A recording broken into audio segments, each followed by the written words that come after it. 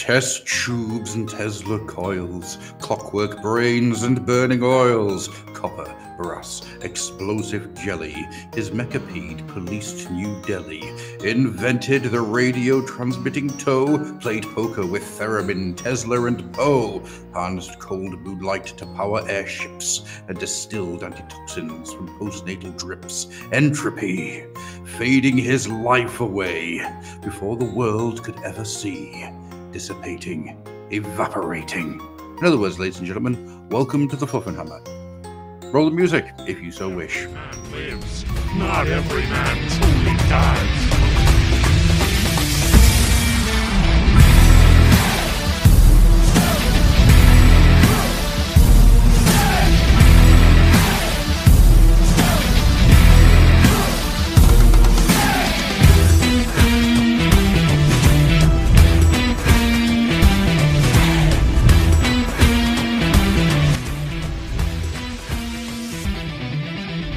Bravo! That's a very good rendition. What was it, Adam? Was it Abe's Odyssey? It was not.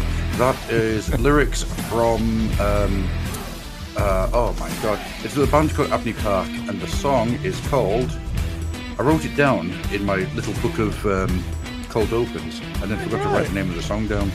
I've got to send you from in fact, I've got to send you the books, actually, Adam. I've still got them here from the Liber Chaotica, the poems. Oh, yes. The Liber Chaotica Nurgle, because they will make such brilliant cold opens. Oh, absolutely. There's one in the Liber Chaotica Nurgle that is so good. It's actually a really good poem. So I'll send you that over at some point. You have to send me your address and I'll post them. I will endeavour to remember to do that tomorrow. And I'll see if I can find. I've got here the Liber Chaotica Zeech and Nurgle for you, and I've got the Liber Chaotica Horn as well. I don't have separately the Slanesh one. I missed that. So No. So I think you should like put a little prerequisite on before you do that, George. I think you should make Gruff's promise that if you send him these things, he has to read them and do an audio rendition of them for the Fluff. Oh, that would be so good. Yeah. That would be so good. I tell you what, they're big though. There's a lot of shit to get through in these. That's why it's a Patreon, and that you break it down into multiple. You don't obviously Gruff don't do it in a year. Breaks it up into like they would be good, 12 sections. They would work. They would work as performances because they're not written like the Fluff books are. Where everything's just set down. They're written as though they're from the perspective of a Templar. Like a Sigmarite Templar who's exploring the nature of Nurgle. So, from the way you've always described them, George, they always come across to me as because they're almost written as a diary. It's almost Lovecraft, like H.P. Lovecraft style. Much. Oh, I think definitely. Oh no! What is that thing at the window? It's a Nurgle penis. Yeah. Oh no! I mean, like the Liber Chaotica Zeech is very that. Because as he's writing, he's getting more and more corrupted, but he's opening himself up to chaos. So he's starting to see things like dance around, and his mind is starting to go on these strange voyages into the realm of chaos and stuff like that. It's great. They are really excellent books. I mean, they're a bit out of date now, obviously, because they're set in the old world. This is long before AOS, or even the end times is a glint in anyone's eye, So... Yeah, but it'd be interesting to see what year they're actually set in, because do they come after the old world game that we have now? That's a good point. I don't know. I'm not sure what year they're set in, but it does tell you somewhere, somewhere in all the gumps, it does tell you. This be a year. It's a year we don't really know. You can sort of work it out to a certain degree because they talk about historical events that have happened. So the Ravages of Gorthor, that's happened. Archaon's first war against the Empire has happened. So it's way after. It's way after the old world. It's way after the old world, because like Archaon isn't even around, is he? Nope. He's not even like born at this point. So. Nope. It's way after that. It's sort of, I mean, like, the setting is kind of towards the end of the old world. It's where the end times would have occurred if they'd occurred at this point in Games Workshop's history. Yes.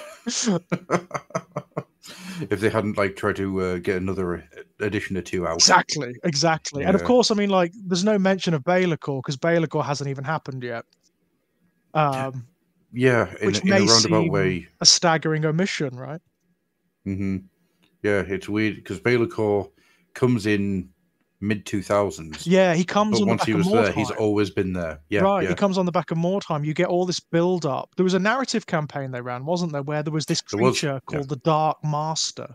And nobody knew who it was. Nobody knew what this entity was. It crashed into the old world. And he had these... You remember the little emissaries, the messengers, the sorcerers that he had? Who went around, like, spreading the word of the Dark Master. They're like little shaman guys. And eventually it was revealed that this creature was Baylor-Core and that he was responsible for Mordheim, and that he was the first demon prince and whatnot. And it was actually quite a prolonged exposure that he had. It was. I mean, once he kind of kicked off in a big way, and he was kicking around for years. One of the most horrible things about Baylor-Core is that if anybody went to Mordheim, you found yourself in Mordheim. As in, if you went to Mordheim in the present day of the old world, you would find yourself reliving all the things that happened in Mordheim. Oh. All the spirits and everyone who died there were forced to relive everything over and over again. Pre-Meteor or post-Meteor? Post-Meteor. Post-Meteor. So pre-Meteor wouldn't be that bad because it's just a that'd be all right. It's, it's just a normal Empire City, now, right? But no, post-Meteor. So like all the horrible chaos stuff, basically. Pre-Meteor is just the that song at the beginning of Disney's Beauty and the Beast. There goes the baker with his baking. And post-Meteor is the live-action Beauty and the Beast. Yeah, yeah. Except with more strip joints, because didn't it get like very raunchy as well? Because all of the mercenaries coming in, so they had to have different establishments. Or Beauty and the Beast. Well, hopefully more time. I wouldn't know about the live-action Beauty and the Beast. Yeah, I don't know what Disney does for their properties these days. God. Take up the mercenaries with the horse whoring. Interesting. Oldest profession in the world. I'm sure that Mordheim had some. Oh, of course. I bet the Skaven have some. Yeah, that's not even. You don't want to go there, really, do you? To be honest. I mean, you do for your Skaven. If you're just throwing lumps of cheese at a lady on a stick. Skaven standards of beauty, like they worship disease, and yeah, you just don't want to even think about it. To be honest. Beauty is in the eye of the beholder. Yeah, as they say. Speaking of Skaven and things being beautiful, I've got Skaven tied. You've got it, haven't you? You actually got the box. That's awesome. I have it twice. What? No. You're an idiot. I remember a man complaining that I have too many clan rats. This sounds like a repeat of that man's adventure. Oh, yeah. So what happened was I did a deal with David. Oh, no. I got his Skaven half of his. I sold my Stormcast half to my mate James. So brilliant, excellent. So I've painted everything but the clan rats. Oh, I wow. have painted 5 of the clan rats. Goodness gracious me. Are you going to ask me the question? How many more clan rats is there to go?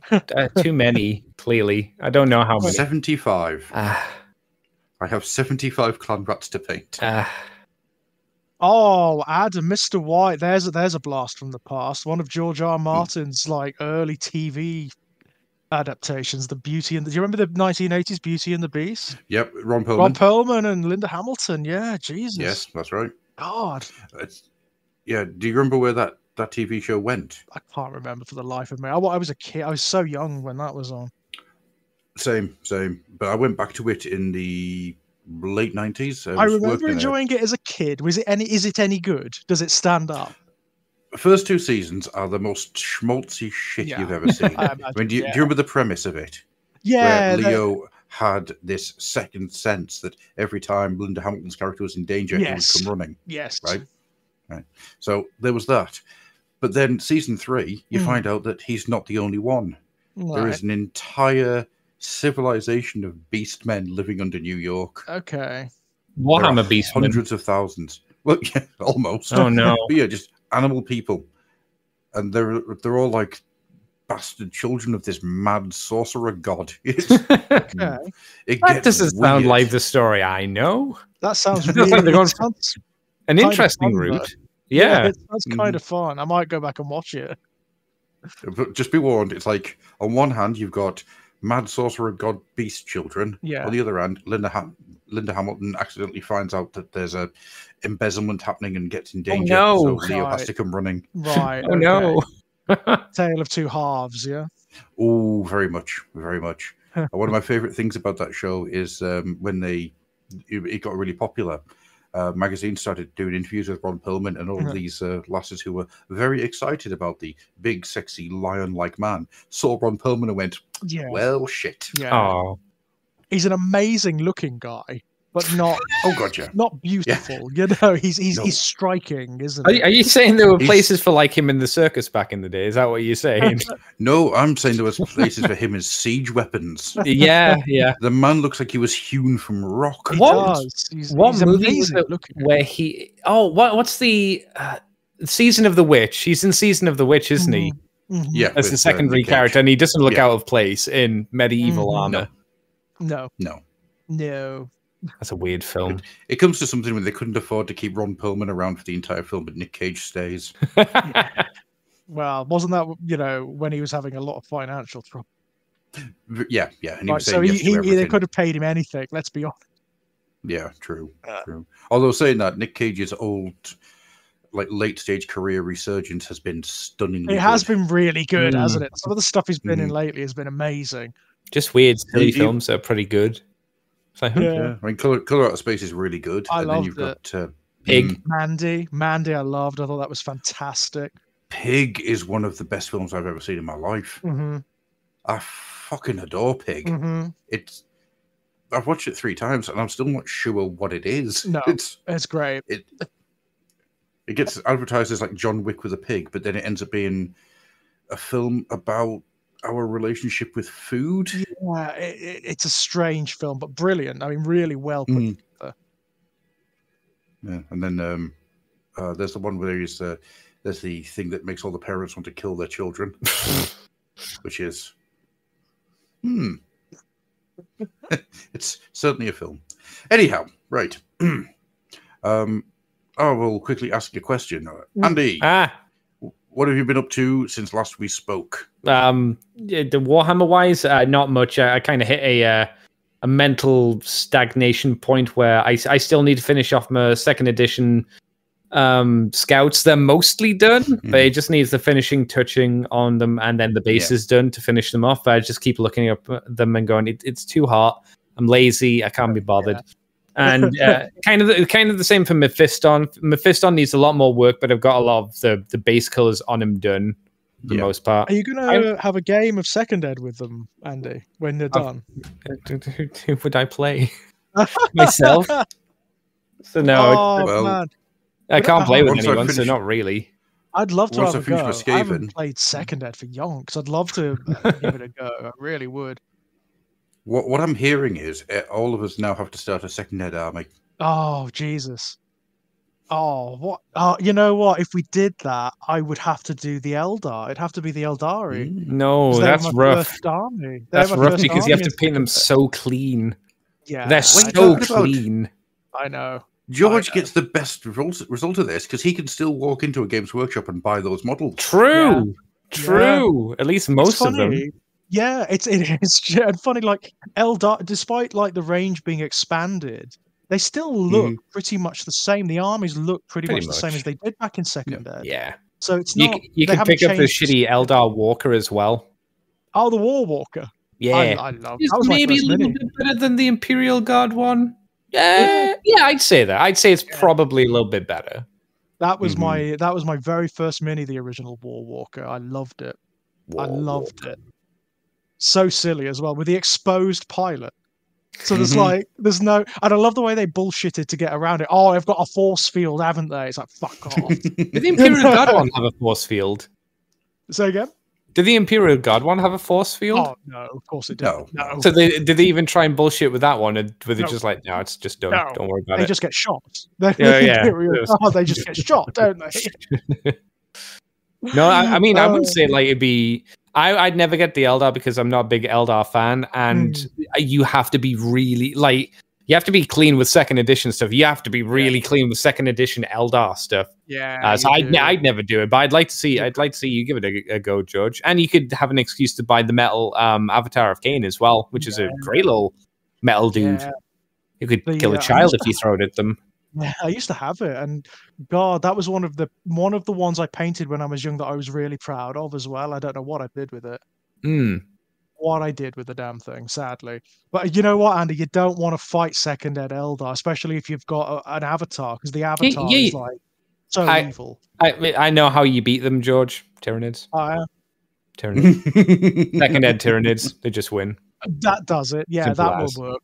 Definitely. That's the army you don't want to fight. Oh, who are you playing Tyranids? You go, well, nice game. See you later then. Yeah, you give up, a good basically. one. Yeah. The question then is, if we're going to do this, do I go seconded orcs or seconded Tyranids? Well, you could do orcanids. You mix them together. Tyranids, really, don't we? I think you're only allowed to do Tyranids, Gruff, if you get the fat patriarch and the limo. That's the only way you'll be allowed to do it. Oh no, that's I do have the second ed rulebook over here with the what do you call it? The Get You By rule set in there, which does have a Gene Stealer cult army. Yeah.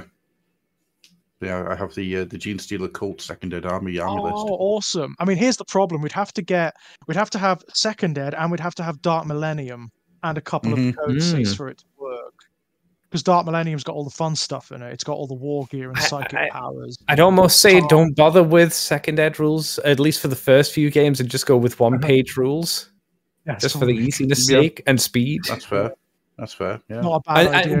The best way to do is probably like one-page rules and then mix in some of the more strange second ed rules to get like a quicker but still second ed kind of experience. Like vortex grenades and shit like that, yeah. Well, yeah, and like, do you really want the bike rules? No, like, not really. You want some of the bike rules, but you don't want to go all in with the bike rules. You really want the flamer rules from second ed? No, you don't. Yes, no. Yes, you do, because you want to keep rolling to see if they're still on fire. Yeah, right. And then 10 turns later, they're still on fire, but they haven't died. Yeah. See, all I'm thinking here is Orc Shock Attack Gun. Yeah. Yeah. Oh my God. Yeah. All 12 pages of that bastard. Hell yeah. Chaos Dreadnought random table where it shoots your own minis. I mean, bonkers. Good luck. It literally rampages across the table, crushing everything in its path, and then stops dead center in the middle of the battlefield where everyone can target it. That happened a couple of times in second ed, I can tell you. It's not what you call competitive. Edition. It was fun. It was fun, but it was bonkers. It was. Was just there was no way of playing it fairly. You know, there's no way. Like there were tournaments back then, but how people played them, I just don't know. The amount of stuff they would have to prohibit. No Carnifexes. I think Day 94. No vortex grenades was an actual rule. Grenades because they have to be. They were bonkers. That They're either super useful, super devastating, or completely ineffectual. There was no consistency. Right. There was none whatsoever. No bloodthirst. Does the vortex grenade go into the enemy army? Does it come into your army? Or does it just sit in the middle of the map and not move and hit nothing? Does like the Inquisitor who throws it, like fumble it, and it just drops at his feet. And opens the wall at his feet. Oh, it's bonkers, honestly. Second ed, it was mad. It was mad.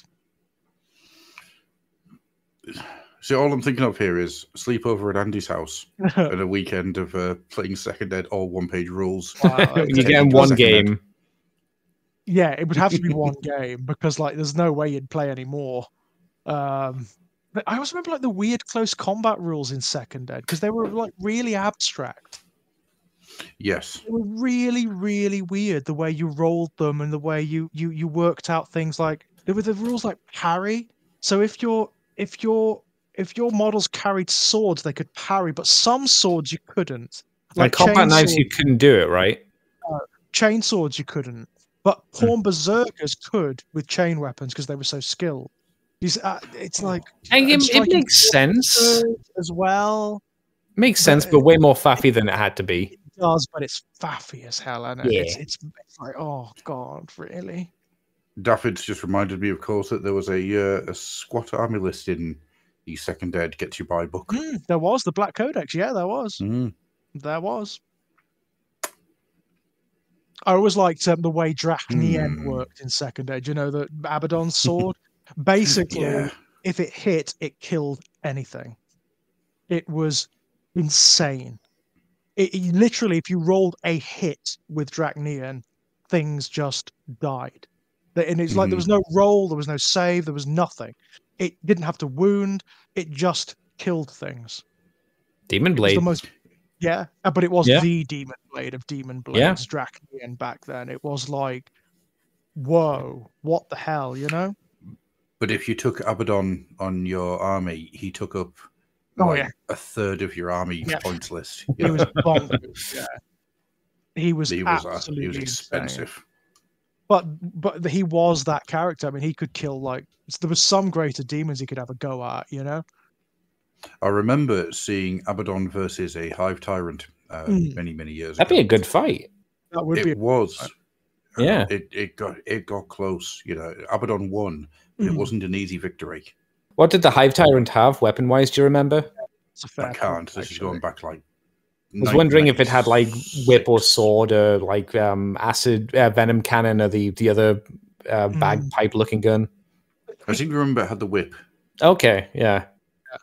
But no, going back a long time. But what I remember is that people stopped playing their game and came over to watch. Yeah, I can imagine. Because it was just like the guy playing Chaos was proper screaming, "How are you still alive?" Yeah.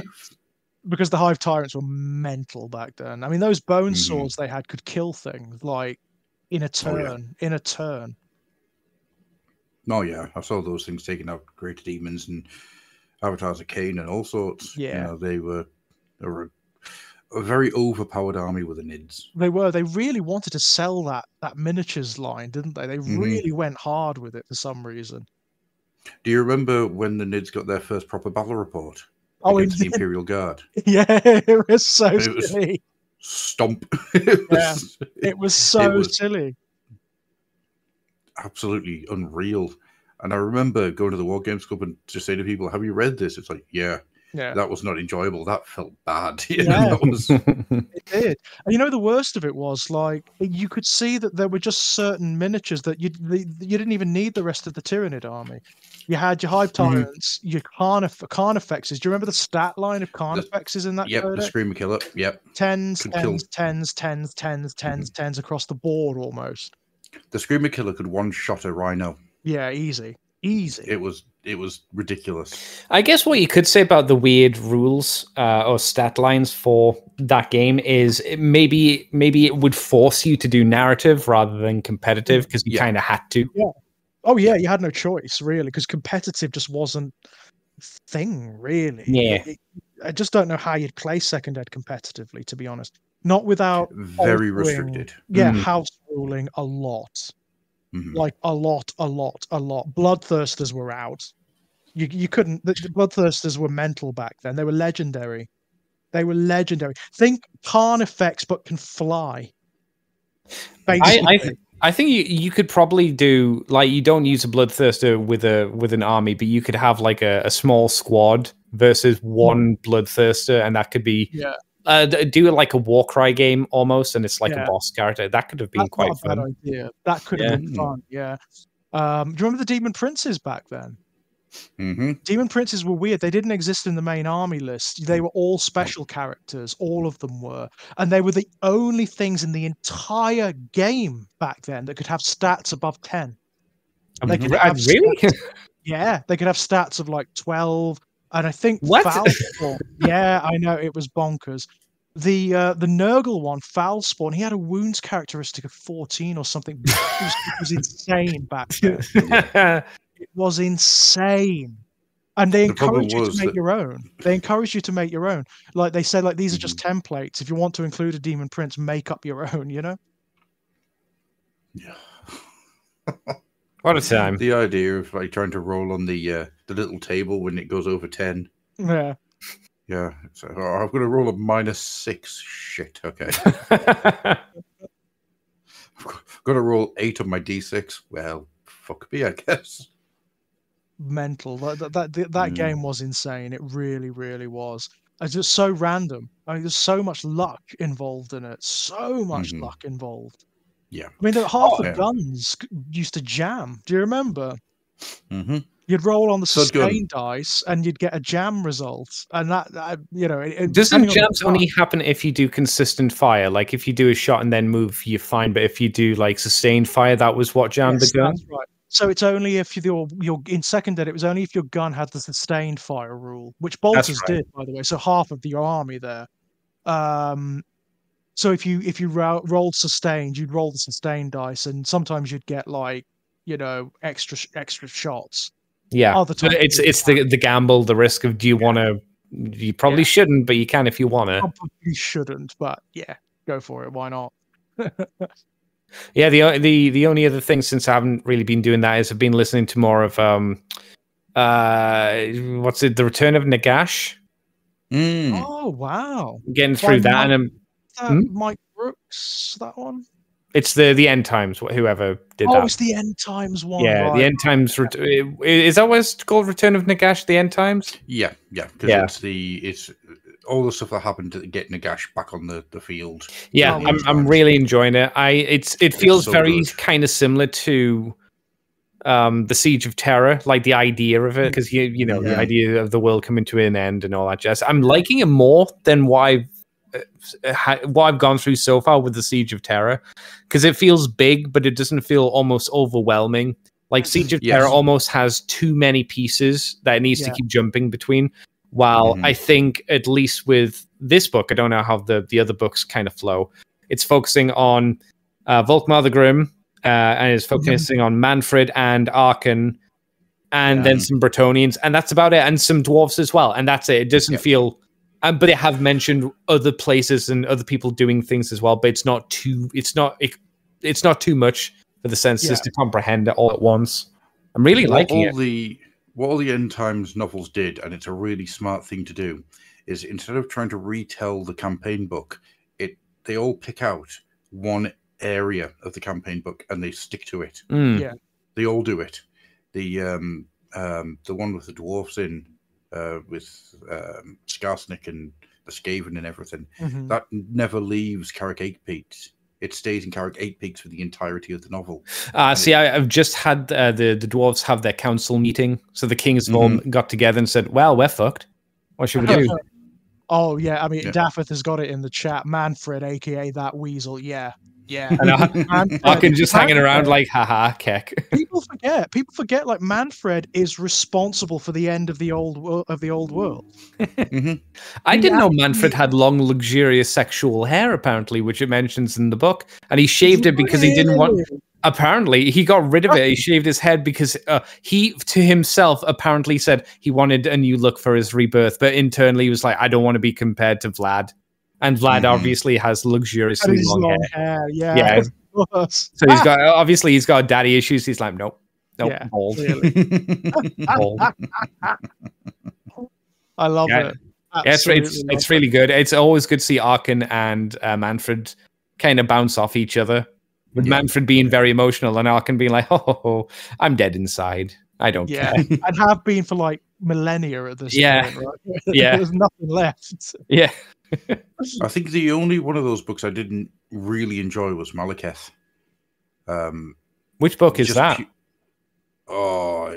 Is it the Sundered King or something? Have they done the audiobook of that one yet? Or is it? Oh yeah. You have, okay. They've all been audio booked. Because I think the first. Oh, is that the one with the Malekith on the front? So that's like 3 or 4. Yeah. Curse of Cain, that's the one. Okay. Yeah. Lord of the End Times is really good. Return of Nagash is really good. Rise of the Horned Rat is fucking brilliant. Not that you're biased. No, I mean literally as a novel by itself, it's really, really good. That's the second one, right? I think these are out of order, to be honest. I think it is, yeah. Yeah. Fall of Altdorf is really good. Death of the Old World was really good.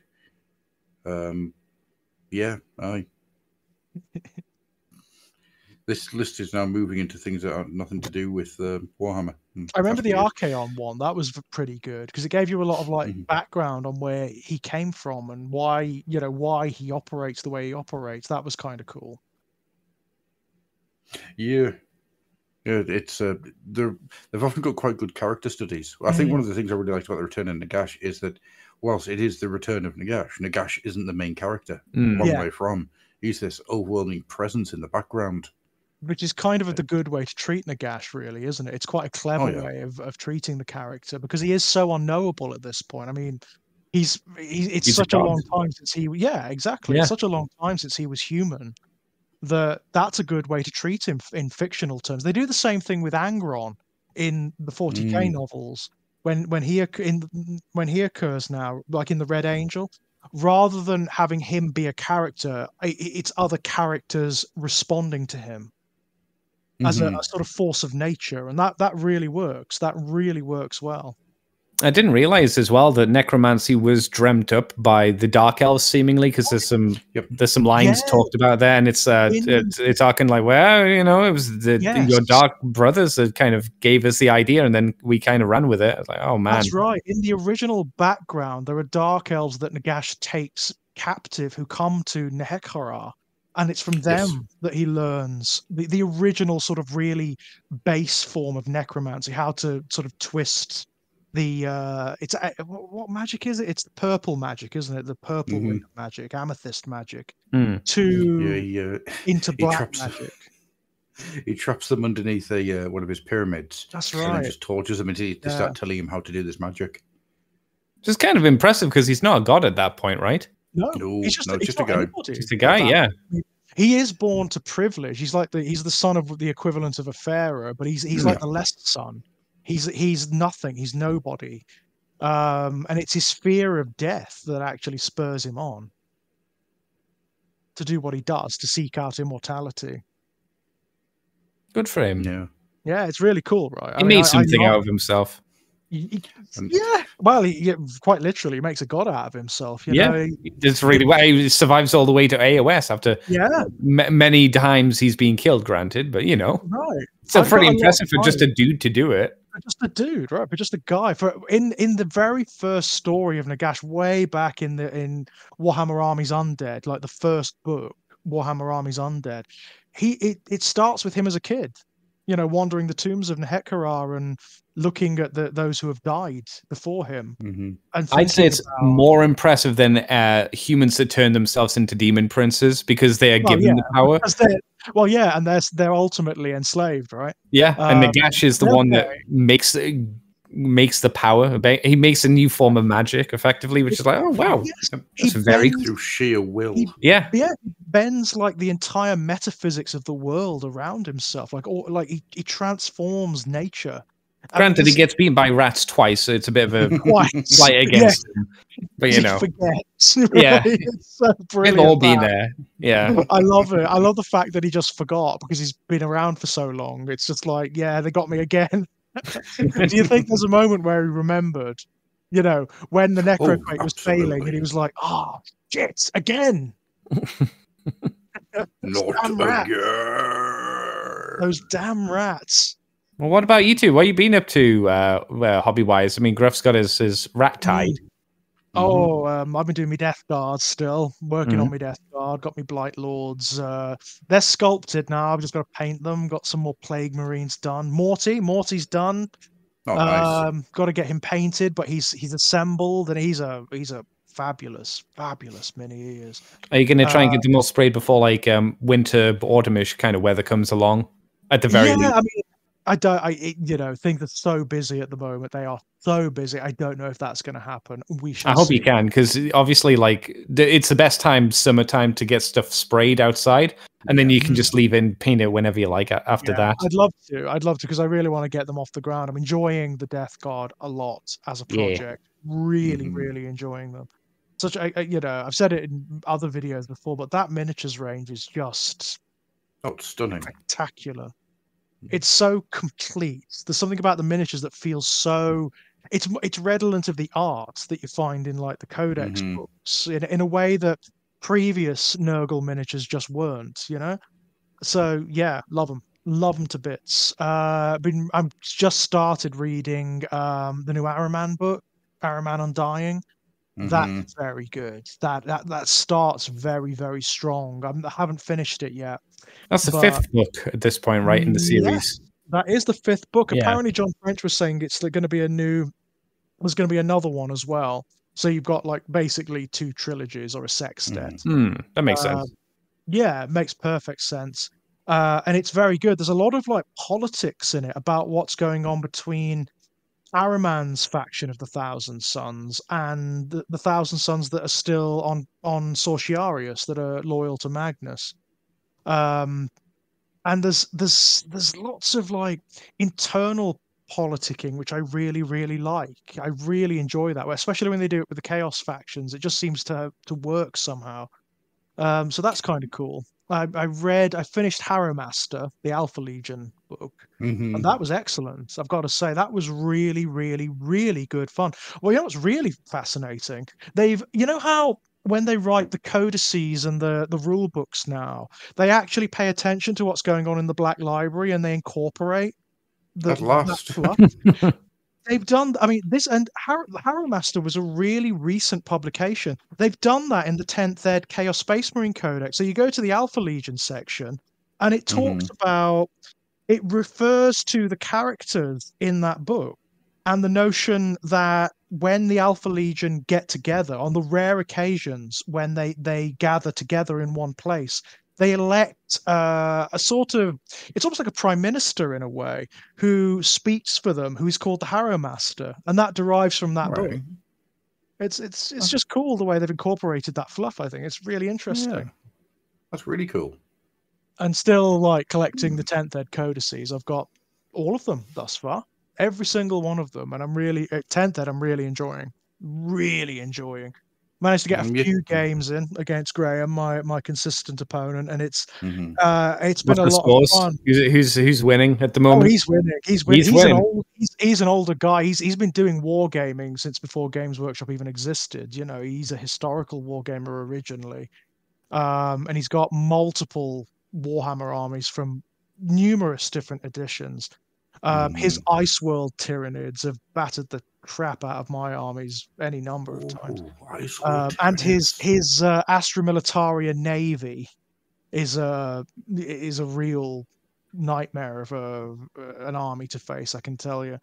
But I've played against these Tyranids in 10th ed, and that was fun. That was really, really interesting to see how they work. That Shadow in the Warp ability that allows Hmm. them to impose like battle shock tests on every one of your units once per Hmm. game. That can turn the tide. It can turn the tide. It's really, really good. It's an amazing ability. What else has he got? He's got I haven't played against these Astra Militaria yet, but apparently they're really nasty in 10th, so you know, that's gonna be fun. I've seen a lot of Haldegard. They've got a lot of bite in 10th Yeah. ed. They're gonna be toned down. That seems to be what's happening when the codices are released. So the armies Mm. that are doing overly well just tend to get balanced out a little bit. You know, I Yeah. mean, it happened with the Chaos Space Marines. They were doing inordinately well in there with their index. So they've just been toned down, balanced a little bit. Some of the Yeah. sillier like combinations that were never really intended to be used have been. Here's the thing. Do you think that's the right thing to do, or do you think the better, cooler thing to do is to turn up the other factions? Because people like to find the broken, kind of overpowered stuff in like video games, and people They get annoyed when that's do. I kind of mean, changed out. So maybe the idea is to make the other armies have their weird broken stuff to kind of combat them. So you don't lower the bar, you raise the bar. yeah. If you know what I mean? The problem is there are certain combinations that are just silly and become ubiquitous, so everybody takes them. You know, like the one they changed quite significantly in the Chaos Space Marine Codex is the Abaddon Terminator Death Star. So in the Hmm. index, Abaddon gave and this was not intended. Abaddon gave all of the Terminator, every model in the unit he joined, every mark of chaos. So suddenly, all of the stratagems that you could apply to units with a particular mark of chaos, you could apply them all to that one unit, which resulted in some absurd combinations. I mean, just so stupid. It had to be taken away because I mean, it's still a Death Star. Don't get me wrong. In the Codex, if you put Abaddon with a unit of Terminators, they're gonna wreck face through almost anything they touch. But it's just not as stupidly ubiquitous and overpowered as it was, which I'm quite pleased about, if I'm honest. Yeah, And it was stupid. It was stupid in the it was index. too much. It was way too much. It's like the entire Eldari at the moment, basically. They should, you know what they should do with the Eldari? Go back to the drawing board. Because the index is ridiculous. That's not good. It's really goddamn ridiculous. Well, their army special rule, which is the fate dice, it's effectively cheating with what official. That's what it is. It effectively allows you to. The way it works is you roll a certain number of dice at the beginning of the game, and throughout the game, you can change certain dice rolls for those rolls. So it's cheating. It's effectively cheating, but in the game. Officially mandated. It's bonkers. It is absolutely insane, that rule. Here's a question for you. What purpose do the Eldari have in 40k right now? Have sex with Rabute, yeah. Yeah. Because they're Rabute's girlfriend, aren't they? That's what they do. Yeah. Yeah, the entire race is Rabute's girlfriend. That's what they do now. Yeah. He's trying to repopulate the species. Because they had this entire, the Ynnari element. You've got the Drukhari, which have a place and they have a purpose and everything. But right now, the Eldari don't seem to have any kind of real anything. They haven't had the narrative push, have they? Since the whole Inari thing, they haven't really had the narrative push that some of the other factions have had and some of the other units have had. And that's a shame. They could do with it. There's a lot. I mean, there's a lot of potential with the Eldari. Yeah, but guys, Xenos race, back burner. Sorry, Xenos race. Put them on the back burner. Oh yeah, of course. I'd say it, but it happens. Yeah, it's true. I mean, hopefully, they will get a narrative push because all of the armies that have been released thus far in 10th that have had their narrative push. So let's see what they do with them. I mean, one of the things they are going to do, and they'll definitely do, is tone them down because they need it. They need it. It's insane at the moment. Desperately so. Desperately so. There's just certain combinations in the army list that are with the overall army rule that are bonkers. Like absolutely pants on head, ridiculous bonkers. No, see, that's what we should do with the Eldari. Just now get them all to wear the pants on their head. It would be a very visually interesting look. Yeah, that's right, Daffith. Plastic warp spiders. Yeah. That'll happen. That has got to happen. There is no way the 10th ed Eldari Codex can release with those old metal. Are they Mike McVeigh sculpts? They are. I think they are, aren't they? There's no way they can release those sculpts. There is no way. It would be insane. I'm telling you now. I'm telling you right now, there'll be no new warp spiders with the 10th ed. Is that the prediction? That's my prediction. It won't happen. Do you think a cool thing is if we did something like an aspect warrior battle force set? So there's like new striking scorpions, new warp spiders, new dragon lords, and then whatever the other fucking Eldar things are, and you just put it in one. You know how you have like the preview boxes for like previously for assisters. You do something like that. That could be quite cool because you don't need to updo the warriors because they've been done reasonably recently. It's just I think you said before it's just the aspect warriors mostly that haven't had a redo for a long time. Redos they need, the warp spiders and a couple of the phoenix lords haven't been done for a long time. They could do with updating. So like, and the striking scorpions need to be released in a box. Yes, absolutely. Yeah, a box where you can actually army build them rather than a game box. Yeah, a kill team box. Yeah. That's it. And also, I mean, they need to do a phoenix lord for the warp spiders, right? Because there has to be one. There has to be a founder of the temple. Just make it look like Quelaag. There you go. That'd be fun. Yeah. Although that's slightly more Drukhari, isn't it? True. You say you make it like Yvrain kind of thing, you know?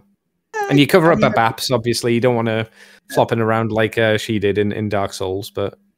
it doesn't really work, does it? Not in 40k.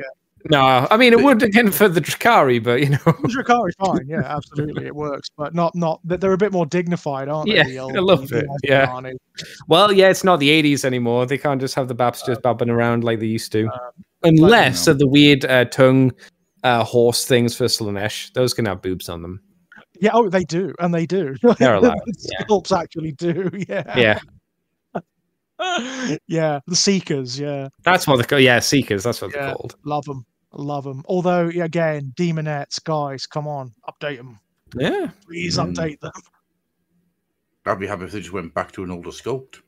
Me too. The 1DS sculpts. Yes. Because they're the crab claws ones. Or the ones after them. No, those, I think those are Mike McVeigh sculpts, actually, the crab claw ones. It's the ones that came about around the 3.5 Chaos Space Marine Codex, so early 2000s, and they are really slender, and they're actually quite beautiful for demons.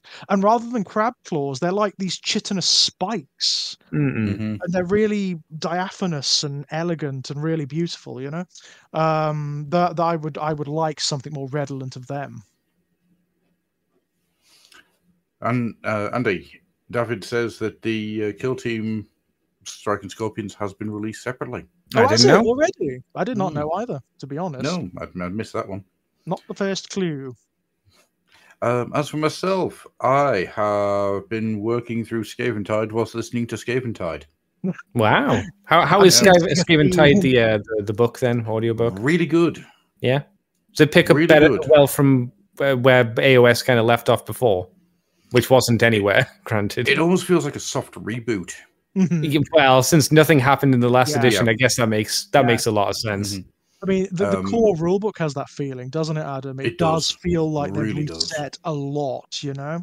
Just subtly, you know. Is gorgeous. Oh, it's so good, honestly. It's so good. I mean, I'm still wrapping my head around it. I still don't, because it's so intricate, isn't it? It's so like subtly intricate. You've got to wrap your head around certain like felicities of the rules now. Oh, so I can do stuff in my opponent's turn. I've got to think about, like, when they move, I can do things. I can't go. You've activated my trap card, Yugi. Pretty much. It kind of is like that. Yeah. It's kind of like that. Oh, I can do this stratagem and I can fire at your unit now, or I can reposition this unit now. It's really reactive and in a way that none of the other games have been before. Is there an army that specifically does that more than others? Right now, they all do it. Right now, it's a bit of a weird one because they've all got the Gets You By rule cards, which they will be subserved very, very quickly, I think, once the books start coming out, which is much like 1040K. It seems to be taking a while to get to the actual first two rule books, which I'm assuming will be announced on Saturday. No, hang on. What day are we on now? Friday. It's Wednesday.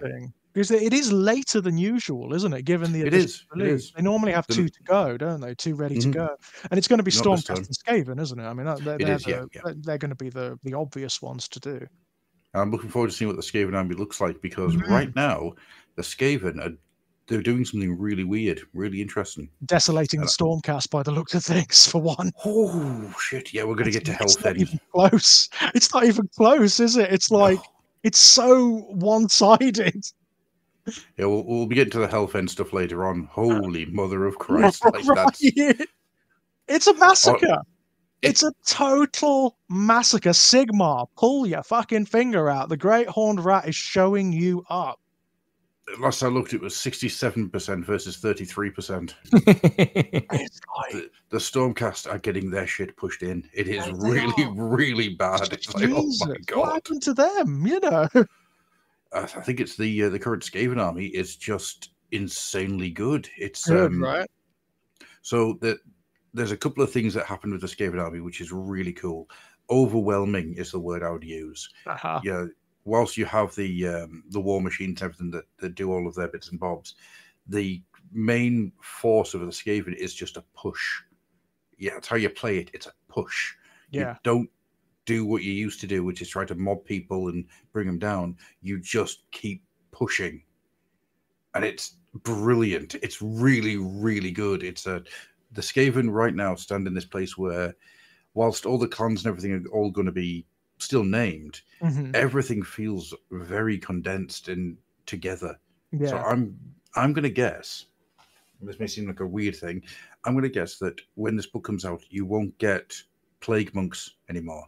You're going to get something else, something that isn't just a plague monk. It's going to be some kind of biomechanical horror. Yeah, it looks that way, because that's the ethos of the army now, isn't it? That's the way they're sort of edging now. Yeah, they've moved into being a proper force of entropy, and it is beautiful. I love it. The book Skaven Tide, it talks about how when the Skaven arrive, there's this like miasma that comes with them, and it slowly just decays and kills everything around it, turns it on to just like this horrible, barren, weed-filled area, and that happens everywhere they go as they break through. It's really cool. It's interesting, isn't it? Because that's where they're coming into conflict with the followers of Nurgle, which they are sometimes allies with. But with Nurgle, it's entropy, decay, and then rebirth. It's the cycle, right? Yeah. But with the Skaven, it's not. It is one way. It is decay, entropy, and rot, and then death. Nothing. Yeah. So they sometimes come into religious conflict with the followers of Nurgle on that basis. It's one of the reasons I think that the plague monks will probably vanish, because the Molderish part of it that could also be Nurgle. Yeah. That's always been a bit of a weird thing, and it does look like they're going to move more into just Skiri and Mulder creating horrible mishmash of things and stick them together. Well, that does make sense. Like you say, aesthetically alone, like it's hard to design when you've got two sets of miniatures that are broadly similar aesthetically. It's hard to do that, isn't it? And then make them distinct, you know? Well, the clan rats from this box set, there are elements of plague monks in them. There's elements of the old Mordheim era Skaven. That it's all in there, and it's all condensed into one unit. So these aesthetics, you know, like the spikes and things from the Molder, not Molder, the Pestilence. Pestilence, yeah. Yeah. Plague monks and stuff, they are in there in the clan rats. They're built into the clan rats, so that all of that stuff is still there. It just doesn't have that, but this could also be Nurgle feel, which is really, really smart. It's condensed it down. It's made them more defined, hasn't it? It's made them more, which is what AOS does a lot actually with its armies. It's made them much more defined and given them much more identity than they had before. Apparently, the current total is 37.6 to the Stormcast to 62.4 to the Skaven. That's brutal, isn't it? That's really brutal. That is. Jesus. They are taking a beating, and of course, Hellfenn's going to be part of the overall story. Yeah, so it's going to determine how things come out, isn't it? Apparently, which is kind of cool. I like that. I like the idea of the Stormcast actually being on the back foot again. I kind of like that. In the Skaven Tide book, the Grey Seers are not killing Stormcast. They're taking their hearts and taking their eyes and things like that. not killing them. No, leaving them alive, obviously. Yeah, leave them alive with the weird Skaven sorcery. What's really cool is the feel of the Skavens changed in that book. You know, there isn't that comedy factor that's always been there with the Skaven. Whilst you know, it kind of is still there in a bleak, black kind of way. But the Skaven are scary. They are fucking scary. Well, they've become a full-fledged chaos force now, haven't they? I mean, like, he is now officially, the Horned Rat is officially the 5th chaos power, right? Yep. He's an ascendant. Yeah. Are you saying what they need to turn this around is Gotrek needs to appear again? I've got a feeling I know where this might go, and I know what everyone's going to say. It's wishful thinking, Adam. But fuck me sideways. Is Hashut not all the way through this fucking rule book? He actually... that book has a section, a tiny little bit, where it basically says the Chaos Dwarfs are coming. Yeah. It more or less just says Chaos Dwarves are coming this edition. So... Yeah. They're ringing under the mountains and the forges. Yeah. that have nothing to do with Skaven. Yeah, No. it's come on. It's like the image of like a bearded Forge icon in the book, and it's like, oh, come on. You know. Is this where the really depressing thing is? We get like a re-envisioning of the Fire Slayers. It's like, oh, I'll kill someone, Andy. I will go out and I will throttle someone. I will watch the light leave their eyes. That's what I'll do. That's what I'll do. Be funny though. Something I really want. Oh, it's just Fire Slayers again. God damn it. They are so going to be in it though. But what are they going to be? Because like they will AOS them to the nth degree, obviously. So they won't just be like Chaos Dwarfs anymore. Obviously, there'll be something different. Will they be slavery again? That's what I want to know. Will they enslave the orcs again? Oh, the goblins like they used to. Yeah, no, they had like was it hobgoblins? Goblins. Yeah, they used to enslave like the orcoid species effectively because there weren't many of them. They had the fucking hobgoblins with the Crow Boys. They did. The hobgoblins are there and they're great. No reason why not. You know, it should. I mean, I wonder if they're going to bring back some of the classic characters. You know, I mean, like, who's the guy on the Astrogoth? That's right, the guy who's half turning to stone. Yep. On his big baby walker. Well, what I think would be a really cool thing would just be having a unit of nothing but Astrogoths. That would be good, wouldn't it? Just big steam piston powered stone people just running at the enemy. What if Astrogoth has fully turned to stone and he's like the giant stone head in Zardos? I think that's a great idea. I think that's a great idea. Or if he's like installed in like the chaos equivalent of a mech, a demon engine that, you know. Get in the fucking axe. That's what I mean, I think that's probably where they'll go. There'll be demon engines in the Chaos Dwarf army list because that's what they make, right? That's the last time we kind of officially saw the Chaos Dwarfs was when they released. Do you remember when they released the Hell Cannon? I do. Before the end times, and that came with the penis and testicle cannon. Yeah, basically, and it had like little Chaos Dwarf attendants. Yep, that's the Legions of Asgore. Yep. Yeah, that was a while back. I mean, there have been Chaos Dwarves in, you know, the little Chaos Culty sets that you've got. Yep, that's right. Yeah, Warcry stuff. The Warcry stuff. But they've kind of been incidental, and they've almost gone away now. So. Yeah. No, well, pretty much have at this point, which is a massive shame. Yeah. No. So my feeling is it's going to be a slamp down fight between Hashut and the Horned Rat. That would be interesting. Oh, for a place in the Chaos Pantheon, yeah. Yep. Because Archeon says in one of the books that he's allowed this to happen. He's allowed the Horned Rat to rise in order to destabilize the other Chaos Gods. If there can only be 5, then who would you prefer to be in there? Would you prefer Hashut or the Horned Rat? It doesn't say there only has to be 5. Yeah, but you think it would be funny if the Horned Rat got kicked out again? It would be hilarious. That 5th place is just rotating, basically. Yeah. But it would be a really good way of separating AOS from 40k. 40k has the 4 chaos powers. AOS can have a multitude, varying degrees of smaller gods. Yeah, it's true. And it would be, to me, that'd be a really good idea.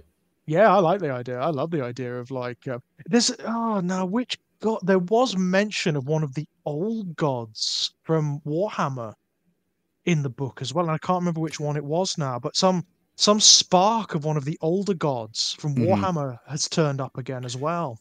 Yep. So Milan, the god of the sea, is kicking around with the Idoneth. He's hanging around like spookums down by the Idoneth, and Moore apparently is striding around a bit. Yeah, no, that's been eaten by Nagash.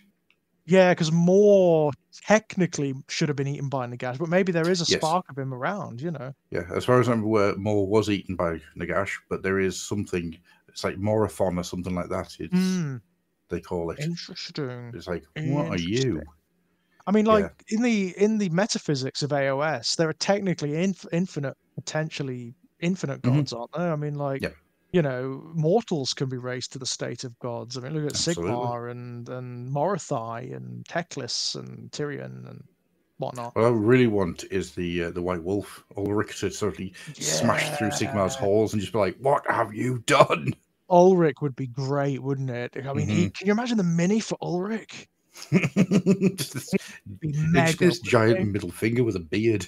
he? Yeah.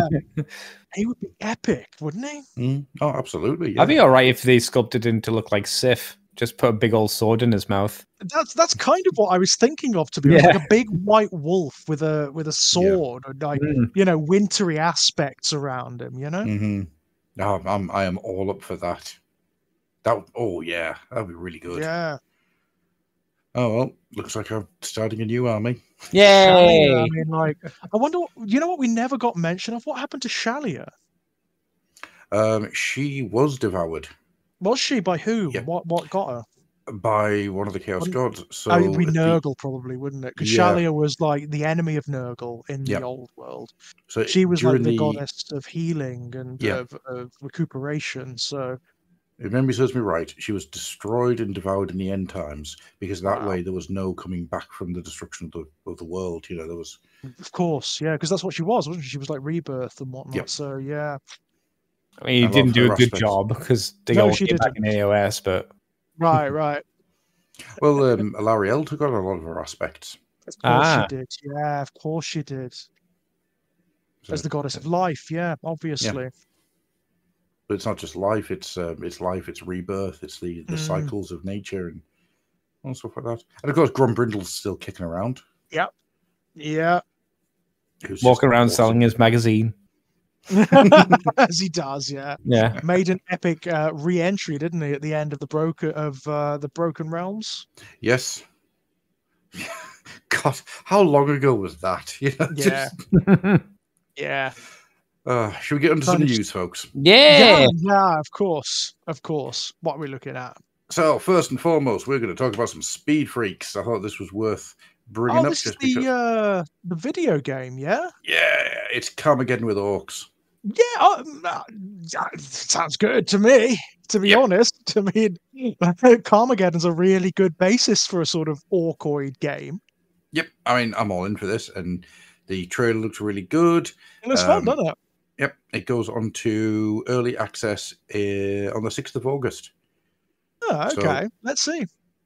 The publisher hasn't done a huge amount of work. No. Done a few bits, but not a lot. No, but hopefully this is something that they can get out, and it's half decent. Yeah, let's see.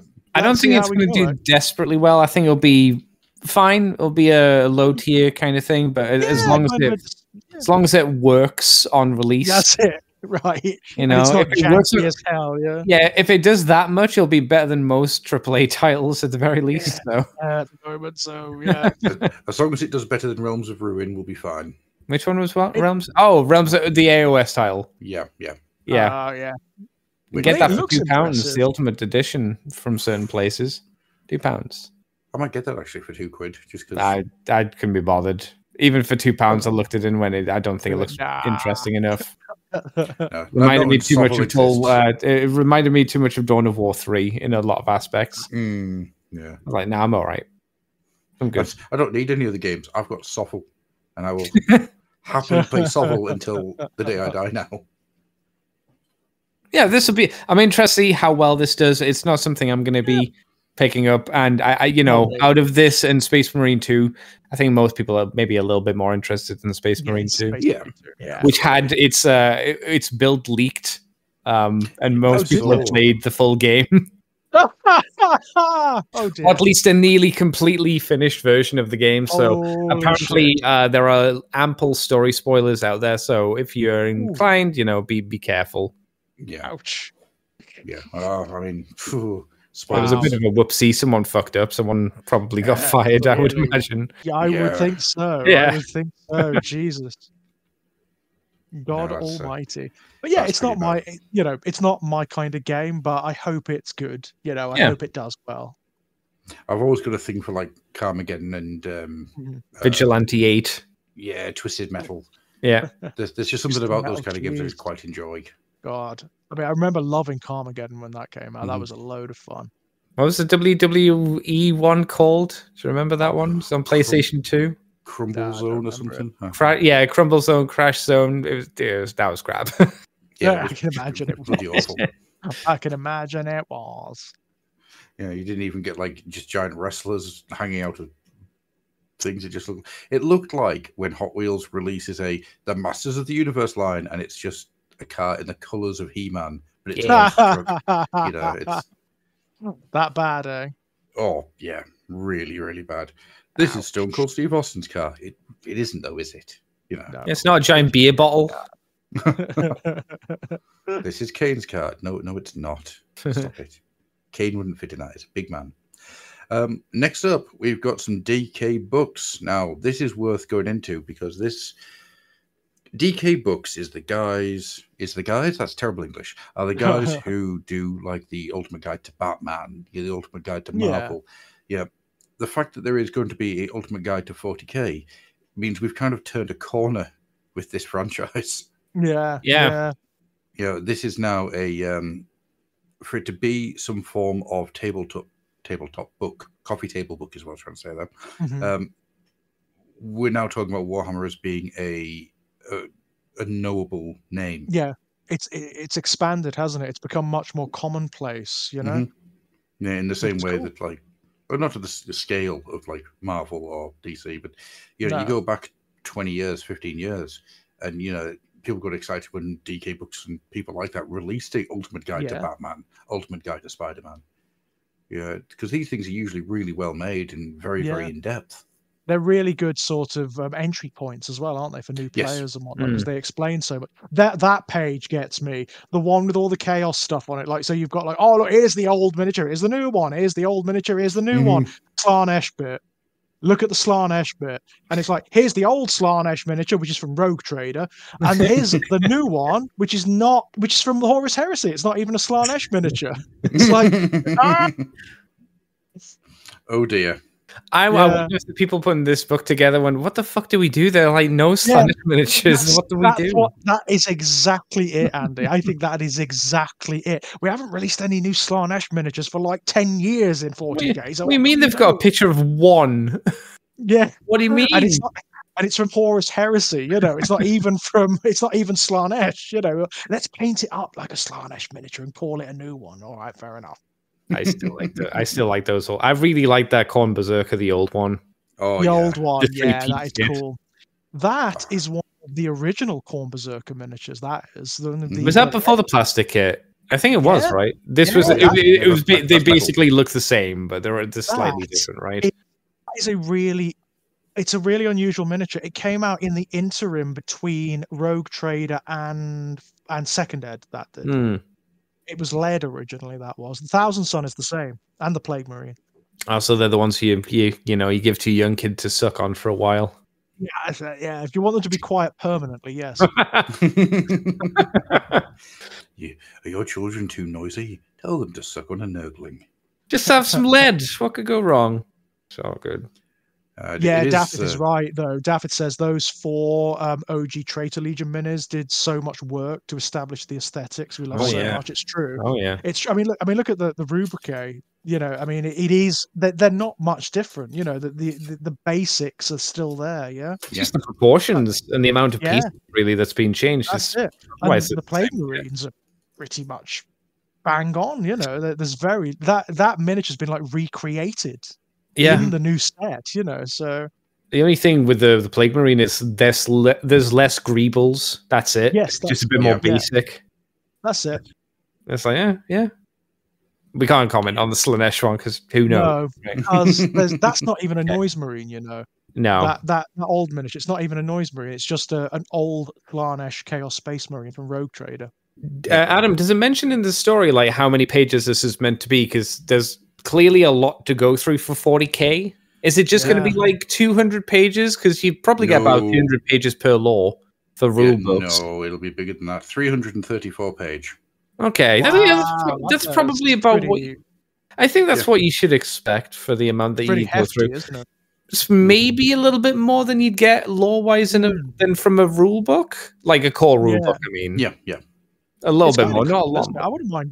You know, I wouldn't mind picking this up myself. Actually, I'm probably going to grab it. If nothing else, this would be good for your kid. If you've got sons or daughters who are like young and kind of interested in getting it, this would be perfect for them. Yeah. Oh, so perfect. It gives you such a good grounding, right? And also, it's the kind of thing where you can flick through and see which ones you really, the ones that sing to you, yeah? Yeah. Have you noticed who's working on it? Gav Thorpe Gav and Thorpe someone. and Guy Haley, Andy Chambers. That's it. Was it Guy Haley, yeah. Guy Haley? Right. which is a fairly decent amount of history between the two of them. It is, isn't it? Really. I mean, they've been in the industry for a long time. Gav is God. He's been in the industry for years, hasn't he? Since he was a kid, really. Yeah. If I was going to throw on a little bit of a, that's a shame. It looks like it's just miniatures in the magazine rather than like any classic bits of artwork or theme setting artwork pieces, which are usually pretty important, I feel, for getting the vibe of the universe. That's why they were always really appreciated in the codexes. I understand why they're not in here though, but I think that's if I was going to throw a critique for like 5 pages that we get to see here, that would be the only thing I'd throw out. Yeah, that would be nice. It doesn't say either way whether it does or doesn't. I would imagine with the amount that they have to cover, probably not. Because there's a lot they got to get through with every army. Yeah. You know, to be fair to them, I imagine they're just not going to have the space, are they? They're not making the book like another 100 pages. Yeah, exactly. That's why you get volume 2. The Art of Warhammer. Which I'd be all right with. We could do with another one of them. Absolutely, yeah, I'm up for that. Art books, I'm in, you know. I'm a sucker for a good art book. Yeah, me too. Moving on then, should we get onto some Witter Workshop? Yeah, Abby Dabby Doo Da Don, yeah? Yeah, so he's a big one, isn't he? Wow. Fucking Jesus. He looks amazing, doesn't he? 3 foot high.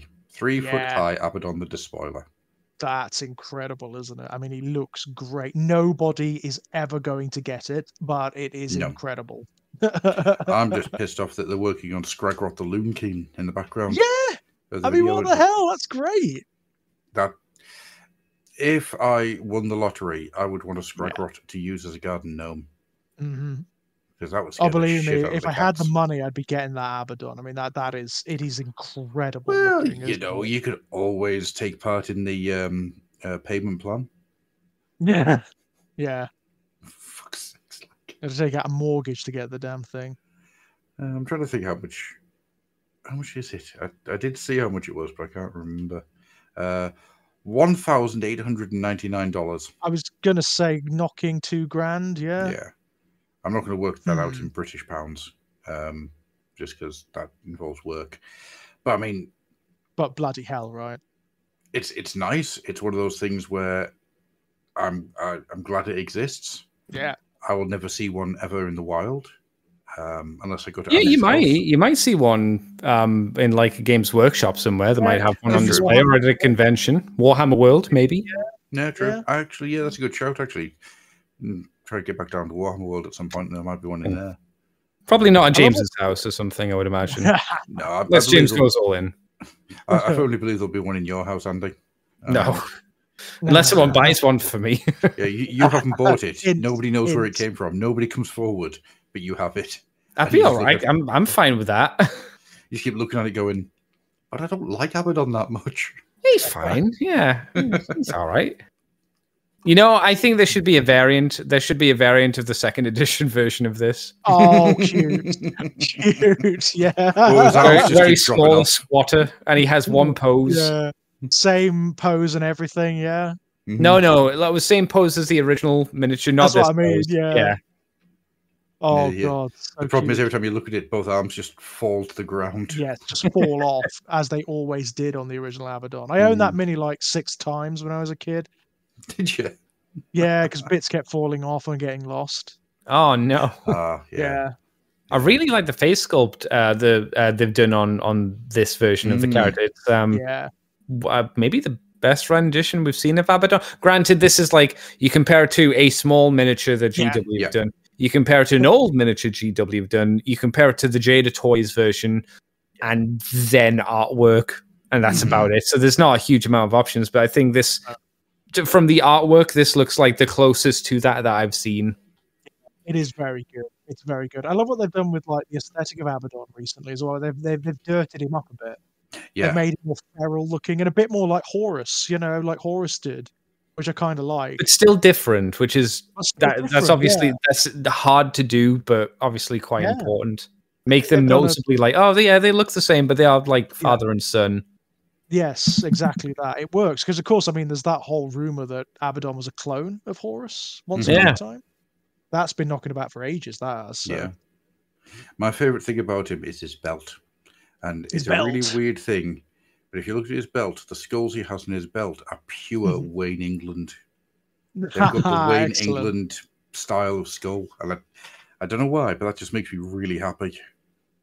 Yeah, Daffod's got it. A bit more swollen with power, but more in control than Horus was. Yeah, that's it. That's it. You know, he's essentially still mortal. He's still in control of his faculties. He hasn't let chaos saturate him. Yeah, Horus was like your dad on Christmas who ate too much chicken, and he needs to sit on the sofa and kind of go to sleep into a food coma. Abaddon kind of paces his meal out a little bit better. Yeah. Well, Abaddon knows when to stop eating the metaphorical Christmas dinner, yeah? Yes. Yeah. No, Slanesh comes in. Would you like some more pigs in blanket? Oh, I'm all right. No, he doesn't. Abaddon goes to the fridge and makes a sandwich and then promises to everybody that he didn't. He just opened the fridge to have a look at what was inside. And he keeps doing it constantly. And people are like, look, you've done this 13 times now. I haven't. Well, he's clever. He paces himself. He's clever about it, you know? I love what they've done with the Talon of Horus, where it looks like it works. Like, it looks functional, you know? I think that's utterly brilliant. I mean, it is really, really nice. Yeah, there's no two words about it. It's well, they do some pretty good stuff. You know, they've been known for a couple of years of doing fine work. Not too bad work. Lord of the what? Lord of the what? Never heard of it. Yeah. Never heard of it. You'll notice, by the way, I haven't put in anything about the financials or the fact that people are now losing their minds because there's only 5 months now for Cavil Games Workshop and Amazon to hammer out a Bible. It's not. I mean, I think that's probably going to fall through. If they've only got 5 months to do something, it's like, probably not going to work. Yeah, but we don't know what they've already done. That's true. That's true. Yeah, nobody's ever said they've only got 5 months left and they've done this much. No. It's always just been there's only 5 months left on the contract. Yeah, and it's not a story. What I've done, not yet. Not yet. Yeah, in 5 months' time, it'll be a story. So what I've done here is I have broken down the rule sets into two things. The news stories into two things: into 40k Munda Kill Team and AOS Old World Warcry and Underworlds. So let's start off with things from the 40k universe with the Mal Strain, because I don't think we've had a chance yet to really get into the Mal Strain. Oh yeah, they're very cool, aren't they? I do love them. I do love them. A bit of body horror in 40k. Love it. Scary little bastards, aren't they? Oh, they really are. And the fact that there's like ticks that they've added to the whatever the hive mind they've got is now. I just love the fact that they're controlled by like a Mechanicum guy. And do you know that Mechanicum guy? Do you know what his first appearance was? No. Space Crusade. Was it? No way. Yeah. I had not the first clue. So you got mentioned in Space Crusade. He's mentioned again in one of the Space Hulk missions that was printed in White Dwarf, where he is trying to steal Gene Stealer stuff. Yeah, he is absolutely a part of Games Workshop's history. It's really cool. That is brilliant. I thought he was a new character. That is fantastic. Nope. Hermetus is an old guy who originally turned up in White Dwarf 145. Fantastic. That's just wonderful. I love that. What's cool, of course, is that the actual guy, Hermetus, is dead. He is long dead. Yeah. But the Malstrain still have his genetic material, so they just reborn him up every now and again. Yeah. Oh god, they are nasty looking things, aren't they? Like what happens when Tyranids are exposed to radiation and disease and all the nasty stuff the Imperium dumps on itself. There's two things I love about the Malstrain. One is that if the hive mind actually got hold of them, they would just burn them. Yeah. Yeah. They wouldn't want to reabsorb anything. It would just be destroy, kill. You are not there. Yeah, you deserve burning. Yeah, I mean, it wouldn't be good for the hive mind to reabsorb these guys, would it? No. No. I can't imagine they carry any useful genetic material. And the fact that there are other gene stealer cults on Necromunda, and if they come anywhere near the Mal strain, they just go on the attack. Because it's like you are so far removed from the gene stealer cult that even the gene stealer cultists are scared of you. Yeah. So does that mean technically it's almost better? A scenario would be if the Mile strain conquered the entire planet, because they would destroy most of the biomatter that the Tyranids wouldn't use it. Yes. Yeah, so technically, in some ways, depending on how the war was going, the Mile strain could be a better solution. Yeah. Yeah, because they'd end up starving. They'd turn up on the planet and just go, well, shit. Yeah, this is what we call a Kryptman tactic. Yeah, that's exactly that. Yeah, I can imagine. I mean, Kryptman's not still alive, is he? No, he's long dead now. Like, I could imagine him looking at these and going, I could use him. Chin. Yeah. But what Hermetus was trying to do was trying to find a way to stop gene stealer cults being able to call Tyranids. And in a weird roundabout way, he succeeded. Kind of succeeded. Because I don't know why they remind me of Attack of the Killer Tomatoes, but I don't know why. I think because it looks like they're almost planty. Oh my god, they do have planty quality, don't they? Yeah. Yeah, it's like a coral reef or something, isn't it? It's almost fungal, isn't it? That's what they look like to me. Like they've got some sort of like irradiated fungus growing out of them, which is bleh. Oh, they are just nasty. They're scary, scary looking miniatures, which I like. I'm very pleased with that. Yeah, I'm. Once these guys get released by themselves, I'll be going all in on them. Yeah. They'll come out with the spindle drones. We all know my plans for the spindle drones. 400 spindle drones. That's an army. And of course, the new Spire Hunters have appeared as well to combat the gene stealer cults. And compared to the Malwave, I'm not a fan of these guys. There's something that's just not very 40k about them or exactly. Warhammer. And I don't know what it is. They look like something from War Machine. Is that what it's called, War Machine? Yeah, I can see War Machine. I think they look more like another game system, yeah? Yeah. I think they look like they're from Infinity.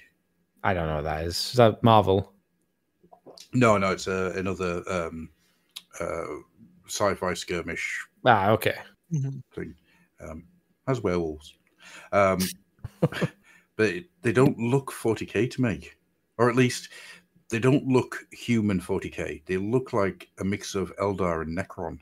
And it doesn't work as far as I'm concerned. I mean, I'm not saying these are bad sculpts. The sculpts themselves, a lot of work's gone into them and they do look good. But as a design aesthetic, they just don't work for me at all. They look maybe a little too advanced to be from an Imperial world. Do you know what I mean? Is that the thing? Yeah, they don't look like... I think the problem that they're in and of themselves, I think they're actually really good. I think they're actually really interesting and they're very, very beautiful. But there doesn't seem to be much correlation in their technology with what we know of Imperial technology or human technology in this universe. No. Which is odd, isn't it? Even stuff that's like from the Dark Age of technology, that whenever something like that turns up, it doesn't look like this. Yeah.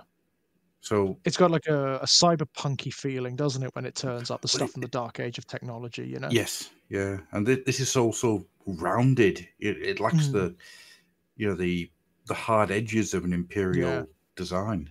I think you're right. It's too redolent of some of the stuff the alien races do in 40k. So it's odd, unusual. Yeah, it is. I mean, I like them. I actually like them in and of themselves. I think they're actually really interesting, and I particularly like the guy with the big spindly talons. I think that's quite fun. Oh yeah. I like the Jaccara. It looks like he's doing a good old dance pose. Yeah, I mean, if you compare them to like the old Horus and the Spire suits, they just don't look anything like them. It's just it's one of those weird things where it's actually further down the page. It's got some pictures of the old ones, and I remember those from yonks ago.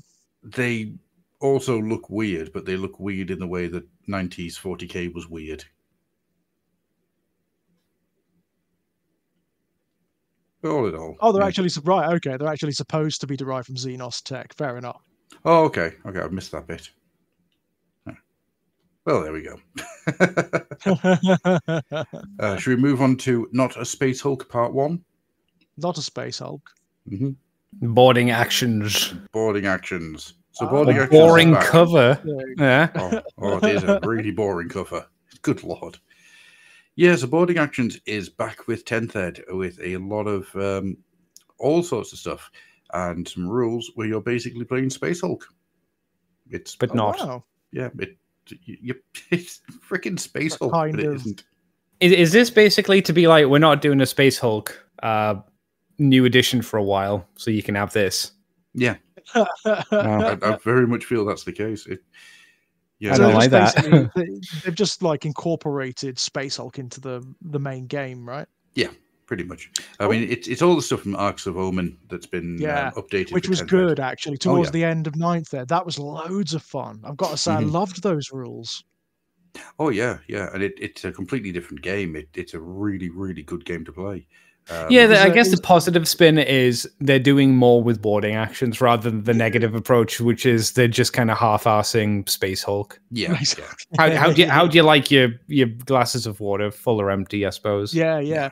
I mean, I'm totally all over this, and the fact that it's a separate thing as well means they can do more with it, which is nice. Yeah, I mean, it's not a small book. You know? No, I'll be picking this up as an alternative way of playing 10th Ed. I'll definitely be picking this up. I wish it had a better cover. The cover reminds me more of a how-to book. You know how they were like how you make the minis, how you did that. That's what they remind me of from the 90s. Versus artwork would be nice, wouldn't it? You know, you could do anything, and it feels like they kind of just cheaped out on it a bit for front cover. Yeah. Okay. Well, I think that this was a well, we've got all this stuff. Let's get it out. Yeah, kind of a quick project kind of deal. Yeah. I could see that. But I'm really happy that the Gene Stealers get a load of stuff to do in it. So, well, yeah, I mean, this is almost tailor-made for them, isn't it? There's a Gene Spawn Onslaught. That's what it's called. So basically, you have your human side, your Space Marines or your Imperial Guard or whatever, and you have your certain points value that you're playing with. Whilst the Gene Stealer cult has no points value. It's just wave after wave after wave. That's Space Hulk. That is Space Hulk. Yes. Right? That is Space Hulk. Yes.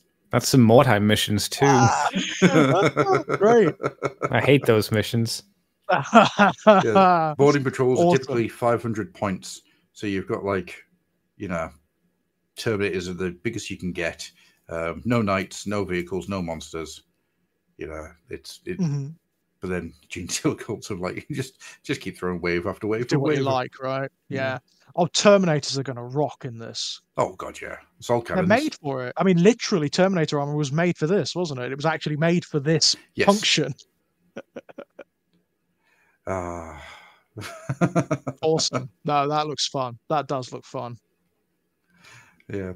And then, of course, we have Not Space Hulk Part 2.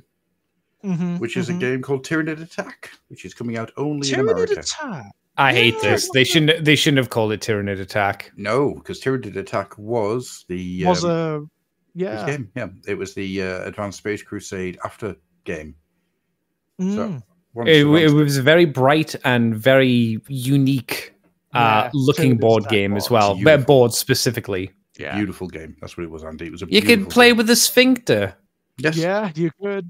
Yeah. No, because it was a load of Space Marines inside a Tyrannid hive ship, in the same way that Advanced Space Crusade was, going through and doing missions. This is not that. No, it's really depressing. Because what it is single player Space Hulk. Oh dear. Where you play as one character. Ooh. I don't know why all these games remind me of. Do you remember like travel editions of like Connect 4 and Monopoly, where it's really small and you're like, why am I playing this on a plane? That's what these remind me of as well. Unfortunately, I understand their purpose, and I'm sure they have value to the brand, but I just kind of look at them and go, but I'd like, I don't know, Hero Quest or some like a real game. Yeah, proper game, right? Yeah. It's fine, I guess. I don't know. It's just not Tyrannid Attack. Don't call it Tyrannid Attack. Yeah. Save Tyrannid Attack for when you actually re-release Tyrannid Attack or do something big called Tyrannid Attack, right? Check out Mini Ed's channel, Mini-Sode. Yeah, he did a Tyranid attack reasonably recently, I think, for a video. Yep. And you looked at it, it's all its glory. All It's great. Yeah. Oh, it's a great game. Really fun. But the thing that really annoys me about this is, have you seen the miniatures you get? Your 4 Space Marines, all the Tyranids are counters. Oh, that sucks. Well, yeah. That's what they did with the Crons, whatever that was called. I can't remember what the name of it was. And the Space Marine game. Yeah. The one miniature of Titus, and then everybody else is... It was Tyranids again. It was all like Ripper Swarms, and so they were all counters again. Again, I understand, but it's really, really lame at the same time. I'm so annoyed if it's exactly the same counters. Oh, are they? I don't know. I don't know. I'd have to go back and look. That would be funny if it were. It is lame and dull and wrong. Oh, the Blood Angel is called Raphael, because of course he is. The Ultramarine is called Maximus, because of course he is. Because of course, yeah. Yeah. No, the Blood Angel's called Raphael. The Ultramarine's called Leonardo. Maximus. Oh, no. No. My name is Maximus Decimus Viridius. What's the Space Wolf is Lucas, I think? Yeah. Lucas the Trickster. I don't know. It just says Lucas, I think, upside down. I can't really tell what the salamander is. Adarix? Donatello. Yeah, that's his name. Donnie. He's green. He does machines. Donnie the Sally. Yeah. Oh, there it is. I'm looking at the bloody cards on the card picture. They're under the models' names. Yeah. Oh my god. Yeah. Oh, give me the bleach to drink. Adrix. And then Vaughn. Who's Vaughn? Is he an Iron Fist? Yeah, he is. He's got a little metal hand. Yeah, he must be an Iron Fist. Iron hands. Iron Vince Vaughn, famous Iron Fist. It looks like on his forehead, the way that they've painted it, it looks like he's got Gene Stealer lumps on his forehead. That's actually. Oh, dearie me. I know. Whoops. Oh, dear. Was it the Lamenters that had a Gene Stealer infestation that started taking over the Space Marines? Probably would be, wouldn't it? It always is the fucking Lamenters, isn't it? Let's be honest. They've had everything else thrown at them. Why not? Oh, man. What difference is a Gene Stealer cult infestation going to make? Oh, dear. It must be Tuesday. The Lamenters have got a problem. Yeah. Right, should we move on then to Big T's had a hard few years? What? Oh, yes. I've named all of these in ways that made me laugh. Oh, okay. So the Imperial Agents have got a new book coming out, and that's good. That was a bit of a shocker, to be honest. I don't think anyone expected this. No, because nobody expects the Imperial Inquisition. I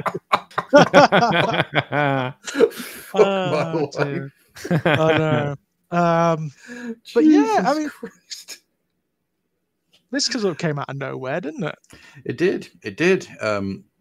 And there's a lot of really cool stuff in here. The detachment rules for the Imperialis fleet that you see, that's really interesting. It is really cool, actually. I love it. In the back of my head, I've always got this idea of like an Inquisitor that goes around with a band of people just digging up archaeotech.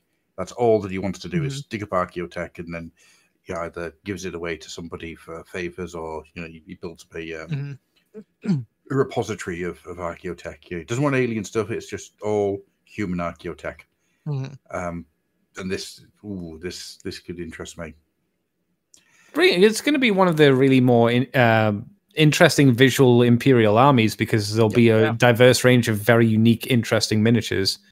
Some old ones in there, like the Death Watch, will be a little bit. Death Watch. Same. I mean, Grey Knights. They'll also turn up, the Sisters will look nice because they're new models, but the Grey Knights again, you look at them and go,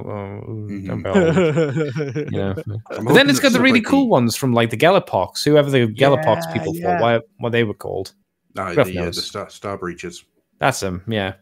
Oh, the Star Jammers from X-Men. Diverse, isn't it? And the fact you can like put together so many different styles of army with this, And you can include them in other Imperial armies, right? So you can have them in Space Marine armies, or in Astra Militaria armies, or whatever, or Sisters of Battle armies, which is great.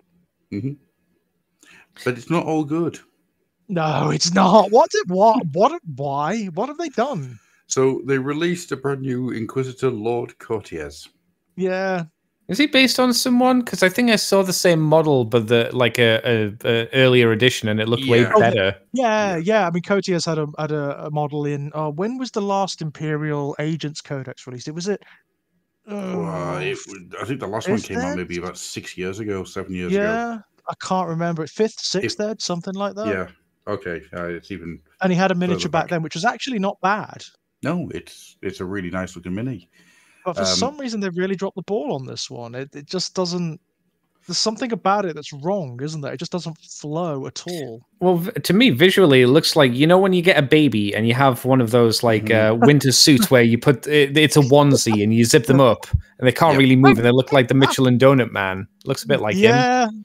Yeah. The problem is that they have tried to realistically create what a human wearing power armor looks like. Yeah. And as a result, it's not good, is it? No. They could have done something really interesting with the design in order to.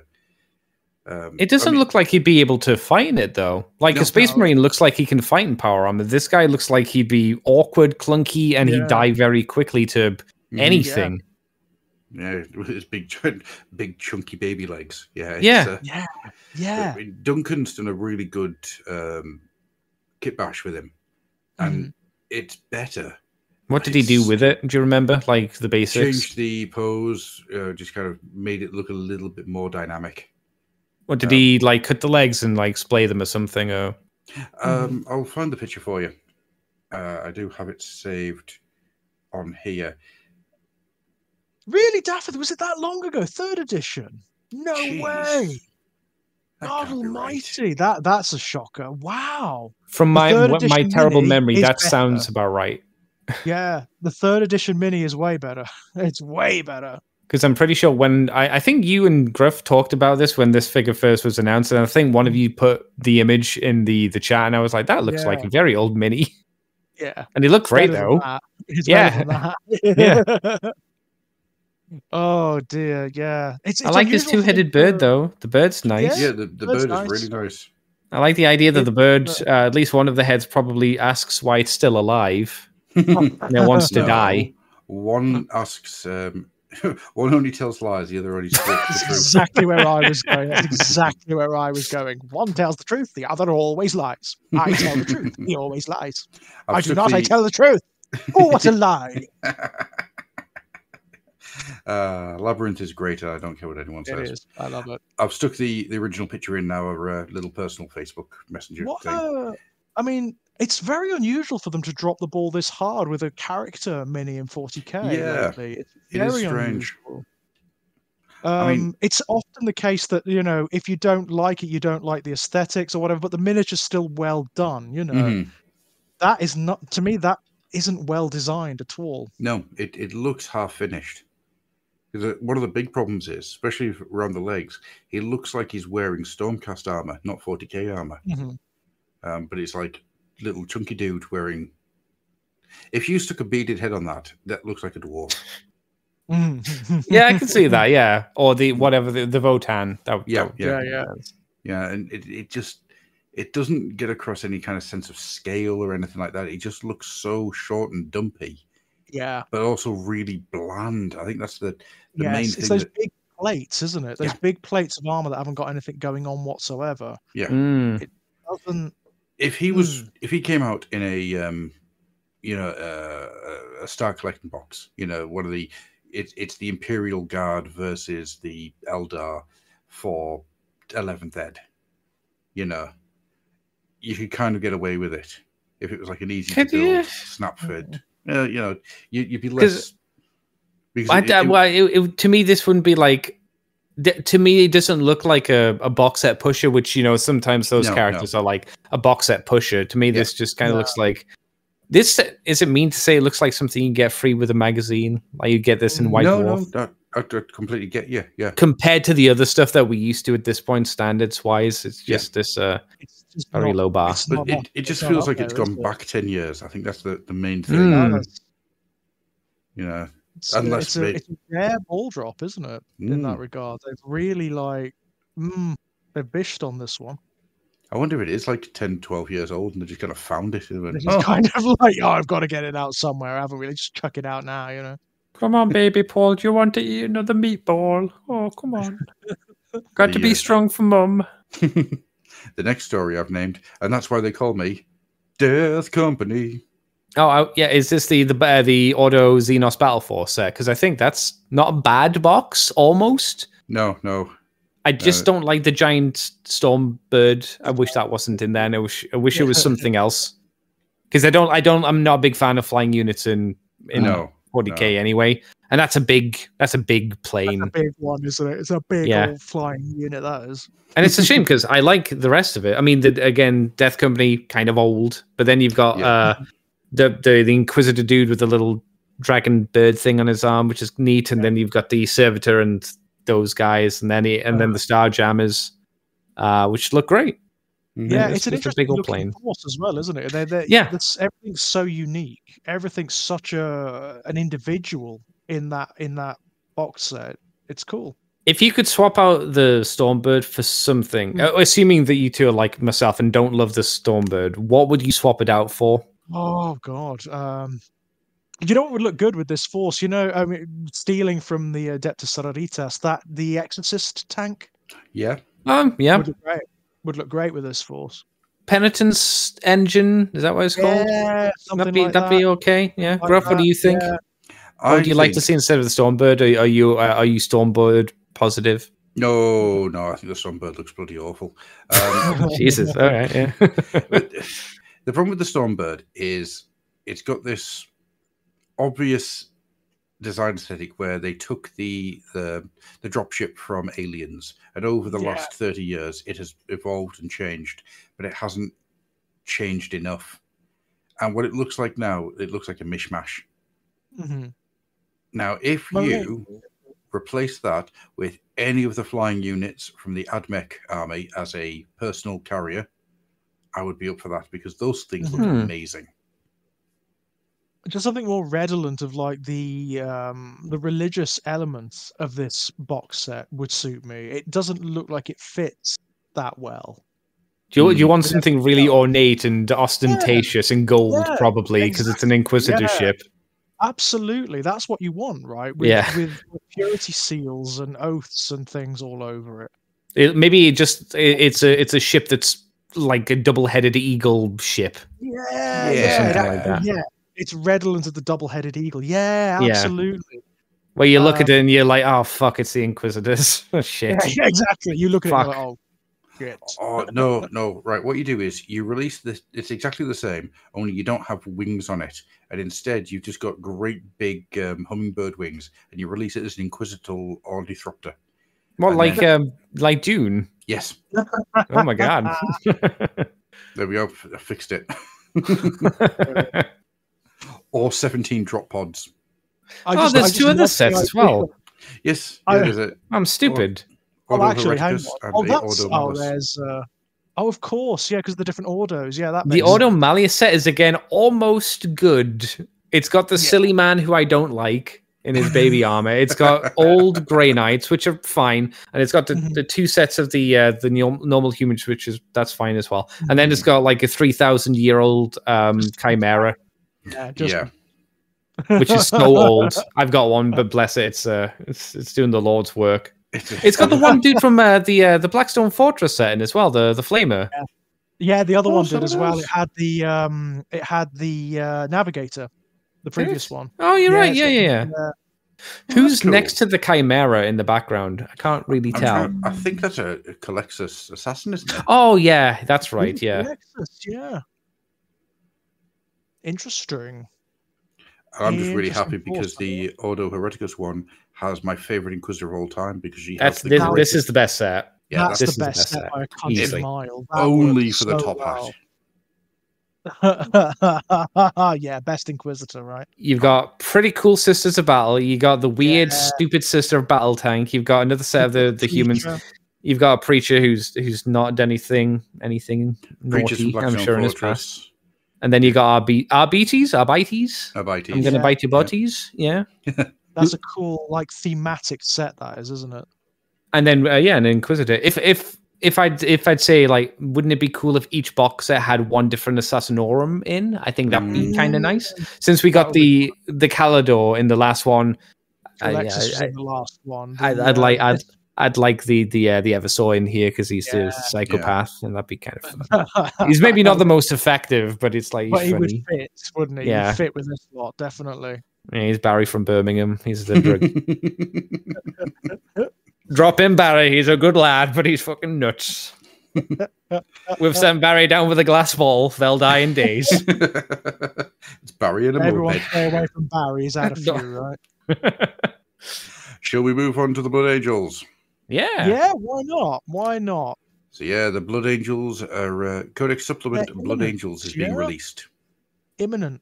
Interesting. I mean, I hope they get something a little bit more oomph this time round, yeah? Yeah. In terms of their army and whatnot, because they've been given short shrift in like lots of recent editions of 40k, especially in comparison to the Dark Angels. The Dark Angels seem to get like all the stuff. Yeah. At the moment. Yeah. Now I'm really liking this Blood Angels box set. The fact that you have the Chaplain and the Marty's back, and he looks great. The Chaplain looks really good. We've had Chaplains in the past, like the beginning of 10th with his long robes, which I was like, And now this one looks like a proper good Chaplain design. Yeah. It does. I don't know how I feel about the weird vampire dude. Oh, Astaroth. Is that who this one is? Damn. Astaroth, yeah. That's Astaroth. I don't. On one hand, I don't know. Really like the Bram Stoker armor. Yes, 100%. That's Bram. Yeah. Well, I guess it's Mephiston as well, because Mephiston had that kind of armor design as well. But the downside, I think, is, and it's down to the paint job. That face looks really old. It looks like it's been taken off of like a 99 era miniature. And I think the reason for that is because it has no eyebrows and it has the vampire teeth, and it just gives this weird look. I like it, but I think it's meant to be a mask. It's not distinct enough from the previous miniature. That's my big problem. It's just this. It's basically the same. It's just a bit bigger. There's not much difference. Is it the pose as well? I don't know. Maybe the pose for me isn't like he's just got the axe above his head. It's not super. It's like Dante. Dante was in this kind of similar pose where it's like 1 foot on a thing, and he's kind of half-ass jumping. Maybe instead it would be a bit cooler if the axe was already brought down in the ground and you had the earth kind of shatter. I don't know, but maybe they'd want to have a mini that's meant to look in motion rather than one that's finished its motion. I don't know. I think you can see what they've gone for. They're looking for, because he's the executioner of the Blood Angels, right? His whole shtick is that he gives peace to those that are lost to the Black Rage, so he decapitates them. That's his whole shtick, and that's what they've gone for. But like I say, he is not distinct enough from the previous miniature for me. He looked almost the same, just bigger. Yeah. I think that one of the biggest problems with it is that the way that they've photographed it. Because if you look at the other photos, you can see that it does have a good bit of movement to it. It's just when you take a photo of it straight on, it looks so flat. Do you think it's the white background it's on as well that doesn't help it? I don't think that helps, no. Probably, yeah. But then you get the actual Death Company Marines, and I'm happy because I've never seen this many haircuts in a Space Marine chapter before. The variety of haircuts, and that's one of the benefits of being in the Death Company, right? Yeah, it's not just short back and sides for these guys. No, you get the haircut you want, because otherwise you're going to get cut down and eaten, right? Yep, I'm gonna. Oh, it's not realistic though. Why don't they have the helmet on? They don't care. They don't care. Also, they exist in a sci-fi fantasy universe. Yeah. Right? Demons and things running around. So there's a couple of boldies, and there's one guy who looks so. Oh my god, his face is amazing. It's the bald guy with his mouth wide open. And you need to be more specific. I was going to say, which one's that? He's got a chainsword. That doesn't help. He's got bolted, got black armor. He doesn't have a jump pack, and he is underneath a guy who's got proper Roman curly hair. Oh, Is he yeah, I the- know. I can see the one you mean. The slightly tander skinned Yes. one next to Yeah. the really pale dude. Yes. Yeah, that's the one. He looks like someone I've seen in a movie. Yes, I know. I don't know who. I can't remember who, but he looks like a medieval fantasy or like a gladiator style movie, but I don't know who. I was Yeah, thinking, interesting. do you remember the wrestling team, the Oddities? No, Okay. that was before me, I think. All right. Yeah, there's something there.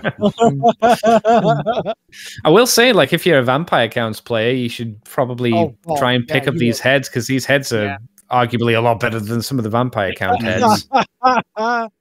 Because a lot of the Vampire Counts heads have very ostentatious hairstyles. These are just more like, oh, you're a normal lad, but you're a vampire. You're a you know? vampire, right? Oh, I mean, I just no. like the fact this is the release set as well. They've gone for the Death Company. That's kind of cool. That's kind of neat. It is. I mean, that obviously means this is going to be one of the detachments, right? This is going to be like a dedicated detachment, so you can take a whole army of Death Company, which is kind of fun. I'm just happy I've seen a Space Marine with 90s curtains. That just makes me happy. He looks like he was the son in Home Improvement. All in running poses too. Yeah, which makes sense. They've done with the Assault Marines. They've done that thing I really don't like with Assault Marines, and it's just like Astaroth. It's just one little foot on a little stone. Yeah. I won't ever say that I want them to have the clear plastic stands, but didn't we talk about this before when we said it would be a good idea to do like the boost effect? Yes. Yeah, absolutely. I think we still need to maybe aim for doing that in the future. No, we can't do it. Not yet, at least. Unless you work for GW, Gruff, and you haven't told us. If I did, you'd know. Yeah, because there'd be even more rats in Gruff's home. There'd be 500 rats. There'd be nothing but dwarfs as far as the eye can see. Some of them would have clothes. Oh my god. Yeah, you get the Brutalis Dreadnought. Oh, the upgrade set as well. The upgrade set's really nice. Oh, that's cool. That's really good. That power arm with the power sword is really cool. Yeah. I don't know that. what it is about that, but I really like that, having that extra oomph to it. Isn't that an aggressor's arm? Could well be. I don't know. I don't know my crappy Space Marines enough. Aggressors. Silly aggressors. Devastators. Yeah, the Brutalis. Is there anything different with this Brutalis Dreadnought, or is it just like another one? Death Company Brutalis Dreadnought, so it has the rules of the Brutalis, but it has the Death Company detachment rules. That would be my guess. Yeah, but the mini's the same, right? It's not got any like extra grimbles or greebles to plop on. So anyway, okay. I think they may have added like a Blood Angels icon on the left pauldron there. Oh yeah.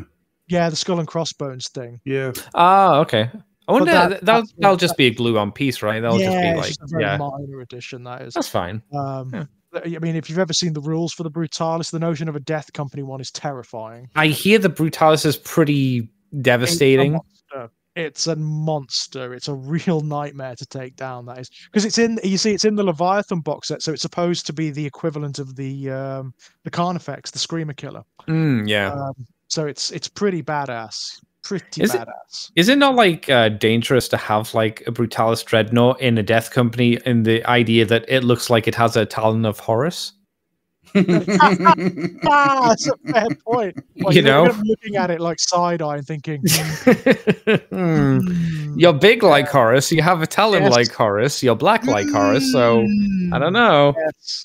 And considering like the Death Company don't see reality, when he saw at the end of his life, so it's like they could easily mistake that for Horus. Very easily. If it moves like Horus, causes heresy like Horus, slices like Horus, it must be Horus. Oh man, the artwork for the special edition's really good. It is nice, isn't it? Beautiful, isn't it? It is old artwork. It's from something else. That is. Is it? Ninth Ed. I don't know what. I can't remember. That's a shame because that's really good. I thought that was brand new. Damn. No, it's not brand new. I think that's from the 9th Ed special edition. But it's a little sad, but I'd say it's leaps and bounds. No offense to the artist that did the standard cover, but it's leaps and bounds over the standard edition. Yeah. The great thing is there's two different art covers as well. It's like there is a distinct difference. It's not just the special edition is just the normal cover, but without Warhammer 40,000 on the top and the codex on the bottom, which was always super lazy. So this is a nice distinct variation, which I'm down for. That's nice. It is cool, and I'm obviously going to pick it up. I'm interested to see how it works. Special edition or standard edition, though? Not, you mean? I'm not into the Blood Angels enough for the special edition. But yeah, I'm kind of intrigued. I've got a soft spot for them. I like the Blood Angels. I like the Blood Angels. They're always fun. Bring back the Black Pauldron liner. What I say? I think they look. Me and Big D were talking about this before the show. And we both agree we prefer Blood Angels to have the pauldrons with a black ring around them. Black mark, I think it was a bad idea to get rid of it. Yeah, because it breaks it up. It's too red. Yeah. Shall we move on to some dwarfs? Yeah. New dwarfs too. Yeah, right? Nude dwarfs, yes. Oh my god. Well, guys, I'm going to have to bow out now. I do apologize for signing off early. But this has been absolutely brilliant. Guys in the chat, thanks for listening along to us. I'll be back soon, guys, okay? No worries, man. No worries. You look after yourself. Thanks for coming, George. Not a problem. Hang on, where am I? There we are. Okay, guys. Bye-bye. Bye-bye. Bye. So yeah, we've got some dwarves to hit, which is we're not gonna make out now that we're alone. He's now but tongue. Yeah, so we've got the dwarf thing with the handgun, which is a really nice looking dwarf, although I do think the helmet is a bit too much. Well, why is it too much? Like too tall, the wings? Yeah, I think the wings are just too big. Okay. You like the design, but you just want to like Control T and just shrink them. Yes.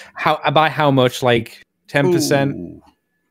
20%? Yeah, 20%. Okay, it's not too bad then. That's all right. Yeah, just a little bit. Just a little bit down.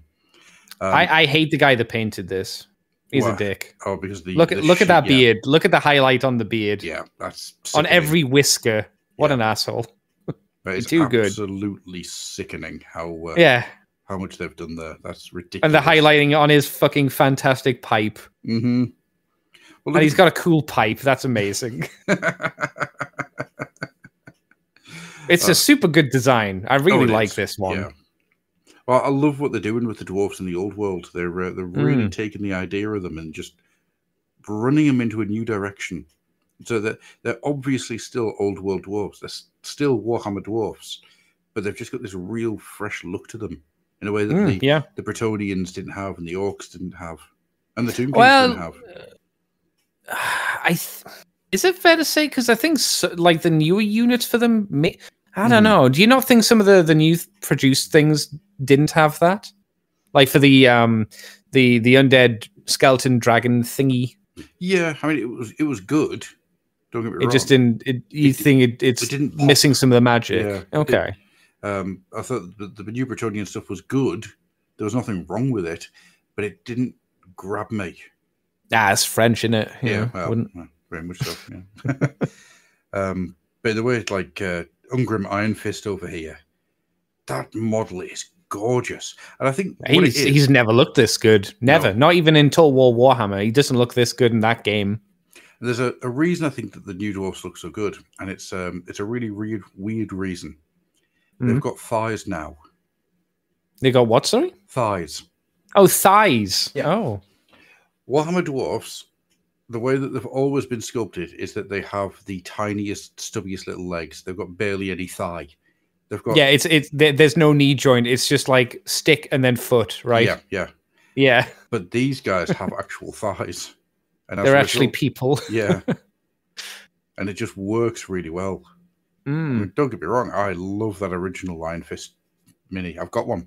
It's made by a human hand, so as I was talking with Big D, there's something about things that were made not by computer but by a human man or a human lady by sculpting just clay. I think is way more impressive than a really good sculpt from a 3D printer or a 3D program. But still, it doesn't detract from how good these models look. No.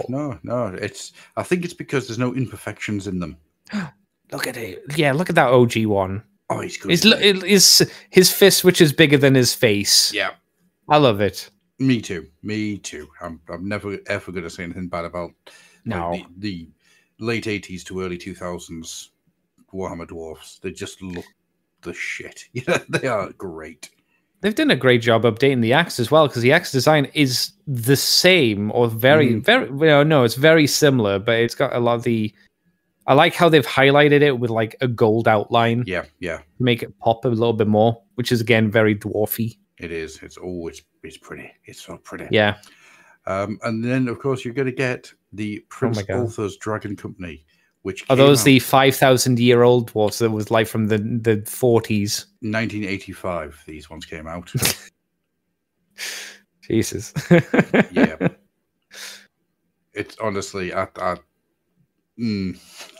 It's weird. It's weird because I almost feel like these shouldn't have been done, because these look so out of place. Yeah. They don't look like they're old world. They look like they're if you threw these into Dogs of War, I could believe that. Well, that's kind of what they are. The Dragon Company is kind of a Dogs of War. They're imperial dwarfs who have left the dwarf folds and gone to live in like the Empire. And they're raising a unit out of the dwarfs who live in Altdorf or wherever it is. Right. But because it's like you're releasing dwarves, you release these alongside them, but realistically probably should play them with an Empire army. Yeah. But not with a dwarf army. Yeah, I mean you could do either, but they predate Warhammer as such. Yeah. Yeah, they predate Warhammer Fantasy Battle. It's crazy. But they are such a beautiful blast from the past, and I had to really fight down the urge to put a pre-order in for them. What stopped you? Was it just money in the end? Yeah, it was money and the fact that I have a lot of Skaven to get through. Yeah, that's fair. Yeah, that makes sense. And one of the things I am very, very harsh with myself is I do not start anything new whilst I've got something on the table. Oh, that's smart. Yeah, not a lot of people do that in the hobby. No, I have to. I don't. I absolutely have to, or else things get silly very quickly. That makes sense. What do you think of the Goblin Hewer? The what now? The War Machine, slightly further down. Oh, where just throws axes? Yes. I think the idea of that is very silly and quite fun. Yep. Efficiency-wise, a bolt thrower, an organ gun are way more effective. But I think if you were running like a Slayer army, this would work to me. I don't know why. Lore-wise, this seems more like something a Slayer army exclusively would have. I don't know why. This is a really weird one, because this should, in lore, and this is something that they've changed, in lore, Malachi Makerson, the Slayer engineer, created this. But that makes sense, yeah. He hasn't been born yet. So what they've said is that he may not have actually invented everything he said he did. It may be that he just took old designs that have fallen out of favor and revamped them. Right, that's the lore reason they're going for, right? But the normal reason is just we wanted to re-release this kit. Absolutely, yes. Realistically, okay. Because the Goblin Hero is great fun. Yeah, it's just stupid. It's wonderfully stupid.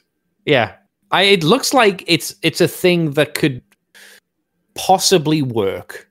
Not well if it was made in real life. It looks like something that could potentially function in some form, because you've got a bike chain on it and stuff.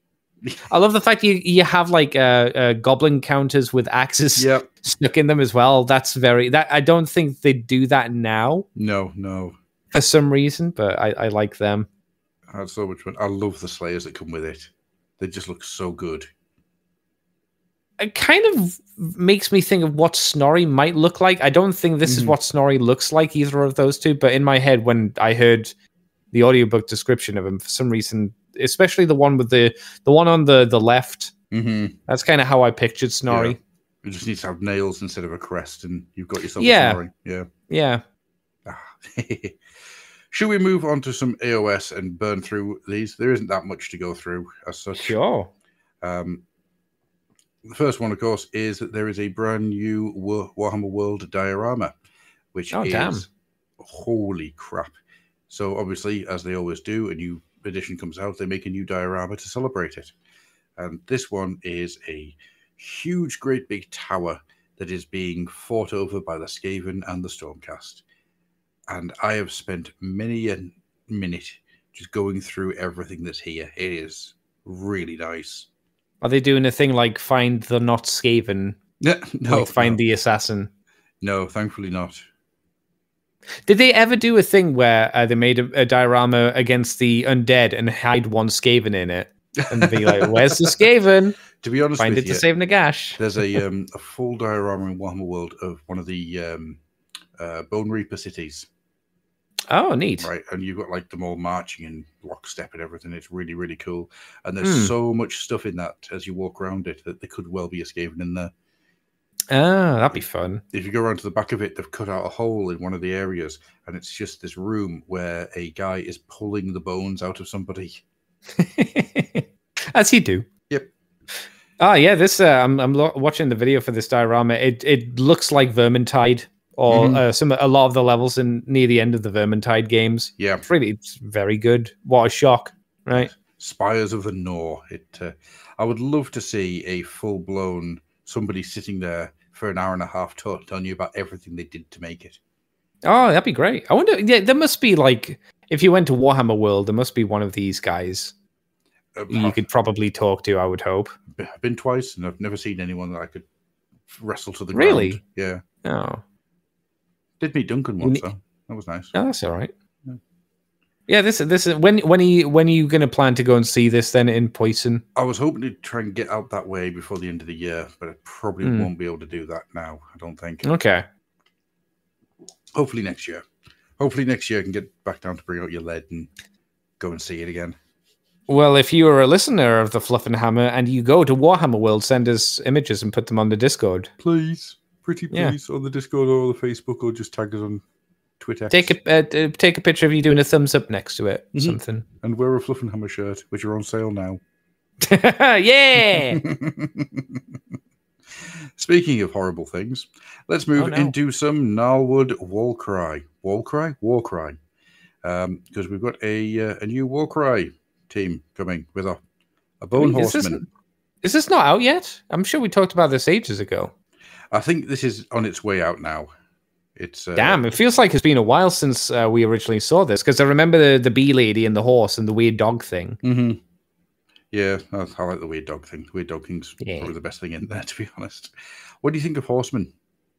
It's like the usual Arcearch Bone Reaper stuff. It's just it just doesn't do it for me mostly. No. Though, oddly enough, if you look at the top half, it looks like a character from the Skeleton Warrior cartoon. It does. I actually thought it looked like he'd stolen M. Bison's chin. Oh, yeah. He's got a big bum chin, which is impressive for a skeleton to have, to be fair. I just like the fact that somebody sat there and decided, well, we're going to make a centaur, but I'm going to make it really hard for myself and have nothing that's going to hide the fact that this doesn't work. I'm just going to make it all out of bones. You madman. It's fine. They're special bones. They're special magic bones. It's all right. Yeah, the Arcearchs still continue to be for me. Yeah, they're all right.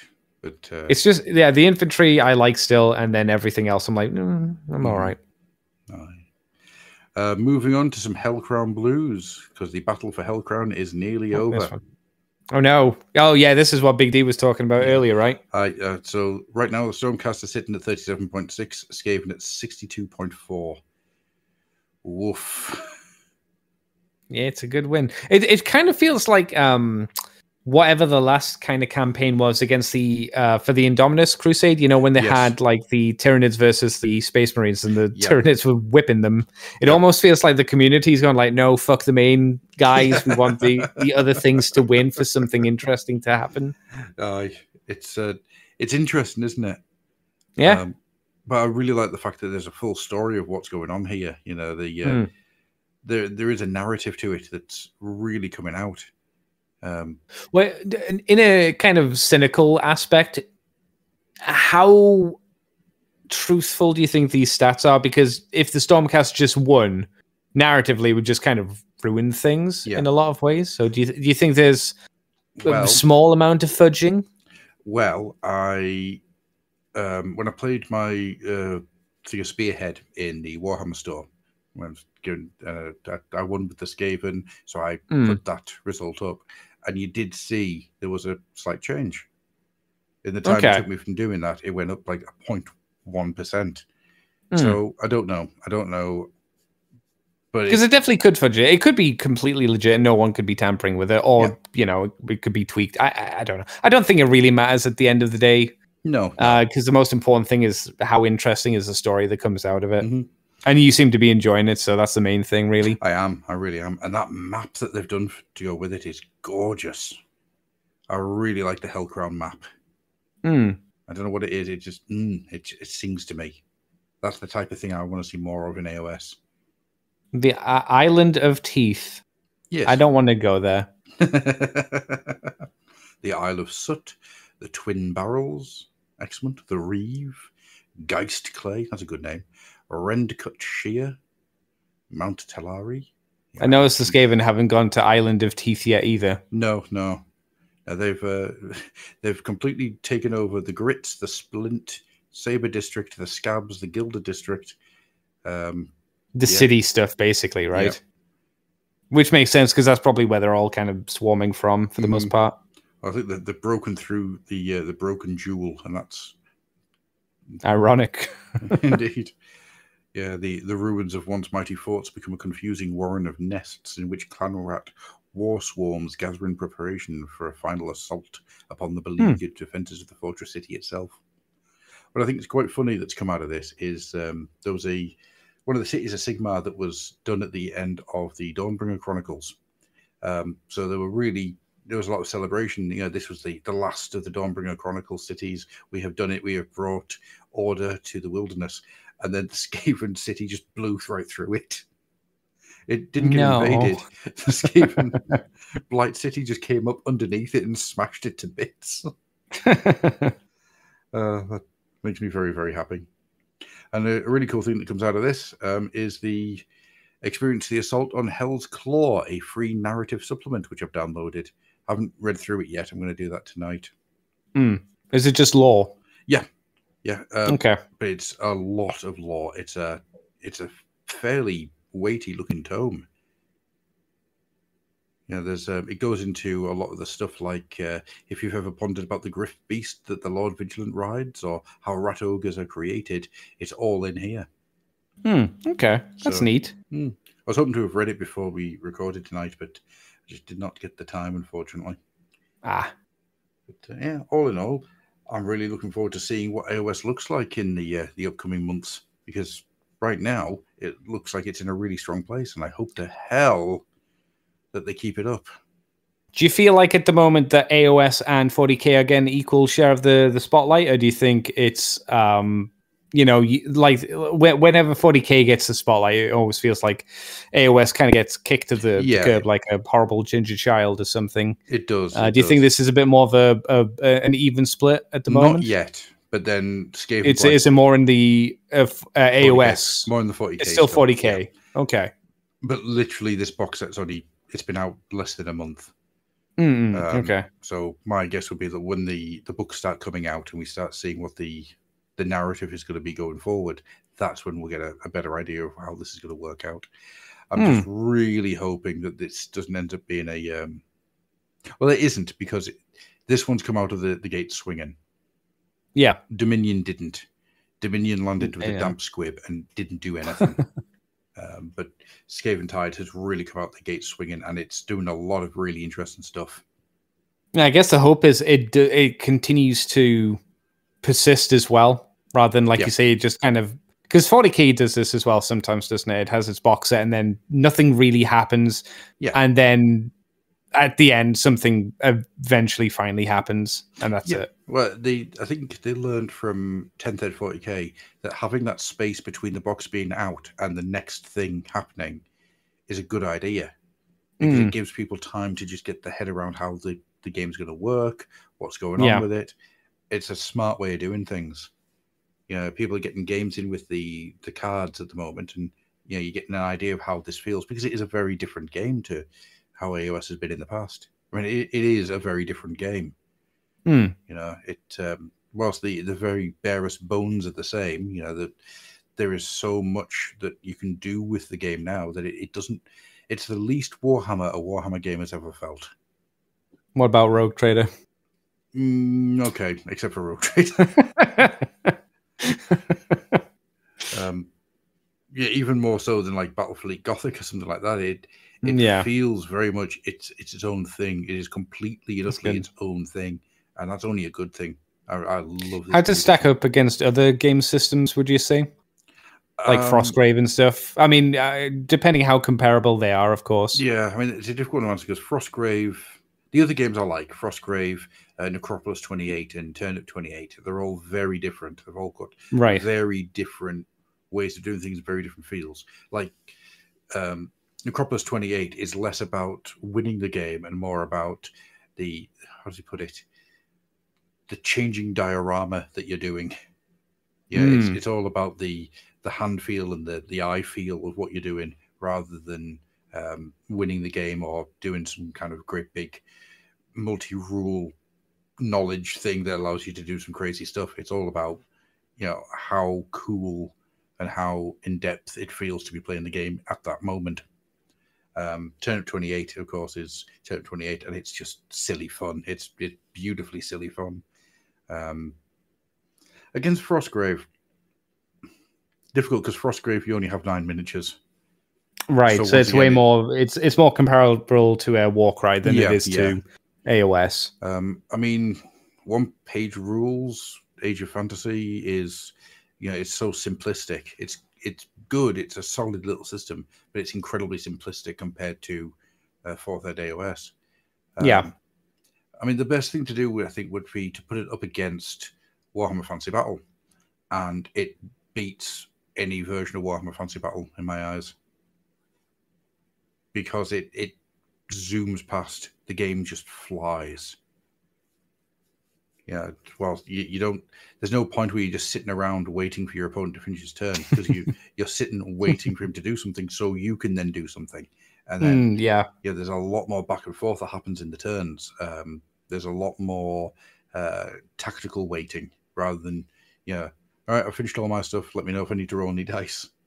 Do they have any of that kind of interrupting turns with Necromunda? Because it seems like that would be and Warcry actually would have something similar. Necromunda, especially for some reason in my mind, would inject something like that in the future. Not to my knowledge, not that I've ever come across. I could see maybe it'll be something that they test to see if it works here, and then maybe they'll try and implement it into other things. Because I could definitely see them trying it with, if they haven't done it already, Gene Sealer cults for 40k. Yeah. I could definitely see them trying it for them. Oh, absolutely. Maybe Orc Tactics as well. Yeah. Well, Inquisitor. The Inquisitor. Yeah. You can imagine like orbital bombardments coming down in your opponent's turn and stuff like that. Yeah. So if it does well here, because it's what happened before, didn't it? Because when Dominion came out, didn't 40k for 10th edition take some of the aspects of that edition? Yes, it did, yeah. And then kind of incorporated into the rule set. Yeah. But I think... Yeah, so it could happen again as well.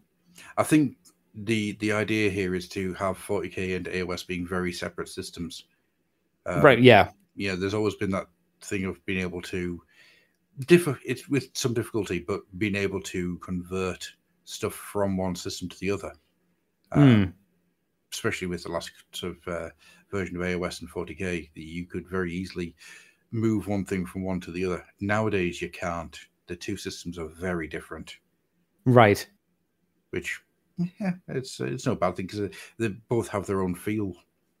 I would say there's also the benefit of if they do feel kind of similar, that you can just jump from one to the other without having to learn an entire other rule set, which also has its benefit. That's very true. But then it's too similar, so what do you do? Yeah, just playing the same game twice with different miniatures. Then with this one does range, but my Warhammer army doesn't, or AOS army doesn't do range. It's the difference. Shooting is king in this version of AOS. Like, good lord. Well, I bet with Skaven it would be. Yeah. Oh my god. They don't have crossbows. They have a lot worse than crossbows. Yeah, so sniper rifles. Yeah. Yep. Did they have the rattling gunners? Yeah, I can't remember. I don't know. Okay. Right now it's hard to tell because the cards have everything that's already out. But my guess would be that when the Skaven book drops, there's going to be a big shake-up of what you have and haven't got anymore. Because it'd be a shame if there was no rattling gunners, globadiers, you know. Yeah, globadiers. Flamers, the guys with the mining drills, those kind of guys. I actually think the Doom wheels might get dropped. Not the Doom Just wheels, the sorry, standard... The Doom Flayers, sorry. Doom Flayers, okay. Yeah, the Doom Flayers are just small versions of the Doom wheel, so yeah. I could see them dropping that. That'd be fine. That'd be either that or like you create something in plastic at long bloody last. I'm guessing the Doom Flayers were probably resin or metal. Yeah, I think the Doom Flayers were resin. Very hard to get hold of, and probably not pleasant to put together. No siree. They might just relegate Doom Flayers to like mounts for heroes, which I could see as well. Possibly. Because I remember you can put Ikit Claw on a flare, Doom Flayer. So maybe they just work it like that, I suppose. I don't know. You'd be so top heavy. You'd just be like constantly trying to fall forwards. It's like, oh no. Skavens, you know, they don't make things to last. Kind of like orcs and goblins. It's like, whatever. It'll work. If it doesn't, it explodes. I'm really hoping that... And with Ikit Claw, to be fair, his strategy was just drop a nuke on him. That'll do you. Yeah. I'm really hoping that Claw turns back up again, because he's in one of the... The Claw? Yeah, Ikit Claw. Ikit Claw. I thought you meant the Claw as in the Inspector Gadget character. I mean, either or, really. But he's in one of the Hamilcar books. So he survived as well? No, he's very dead. He's a ghost that goes around just haunting automated armor. Which is amazing. And he's just stealing Stormcast and stealing like their powers of rebirth to keep himself going. It's Ikit in AOS is like brilliant. So I'm really hoping he's going to turn back up on the battlefield, because what a great idea. Just why not? Mechanical rat body that's controlled by a ghost. Yeah, spooky ghost rat in a robot suit. It's a winner in my eyes. You could have it like the Destroyer armor, right, from Thor? Yeah. Where you have a spirit possessor mech of some sort. Yeah, that'd be all right. That could be quite cool. It has to be like Vermin Lord sized, just for my own personal amusement. Stomping on everyone. Urgh. It looks like the giant mech from, because you mentioned it earlier, Labyrinth. Yes. But it's a rat version. Yeah. That could be fun. And rats like a labyrinth. You doing night size? Warhammer 40k night size? No thanks. I've already built a knight this year. I don't really want to try anything that size again. You haven't built a rat knight though, have you? I haven't built a rat knight, no. Yeah. No, just looking at my Gene Steeler Titan going, it still doesn't look right. I need to do more to it. What's wrong? Oh, yeah, I mean, what mini isn't like that? Yeah, very much so. You've got 74 fucking clan rats. Do them. Yeah, I am doing them. My Gene Steeler Spray them brown. They're done. My Gene Steeler cult is finished for now, because the idea was I need to get this finished before Scaventide comes out, and I got it finished the night before I went to pick it up. Damn, now you've got 2 Scaventides. Yes, because I'm a fool. With all that being said, then, I think we're going to start drawing it to a close. Yeah. Thank you for First here, dead there. Why can't you mod already? And we will see you next time. Bye-bye. I love frequently.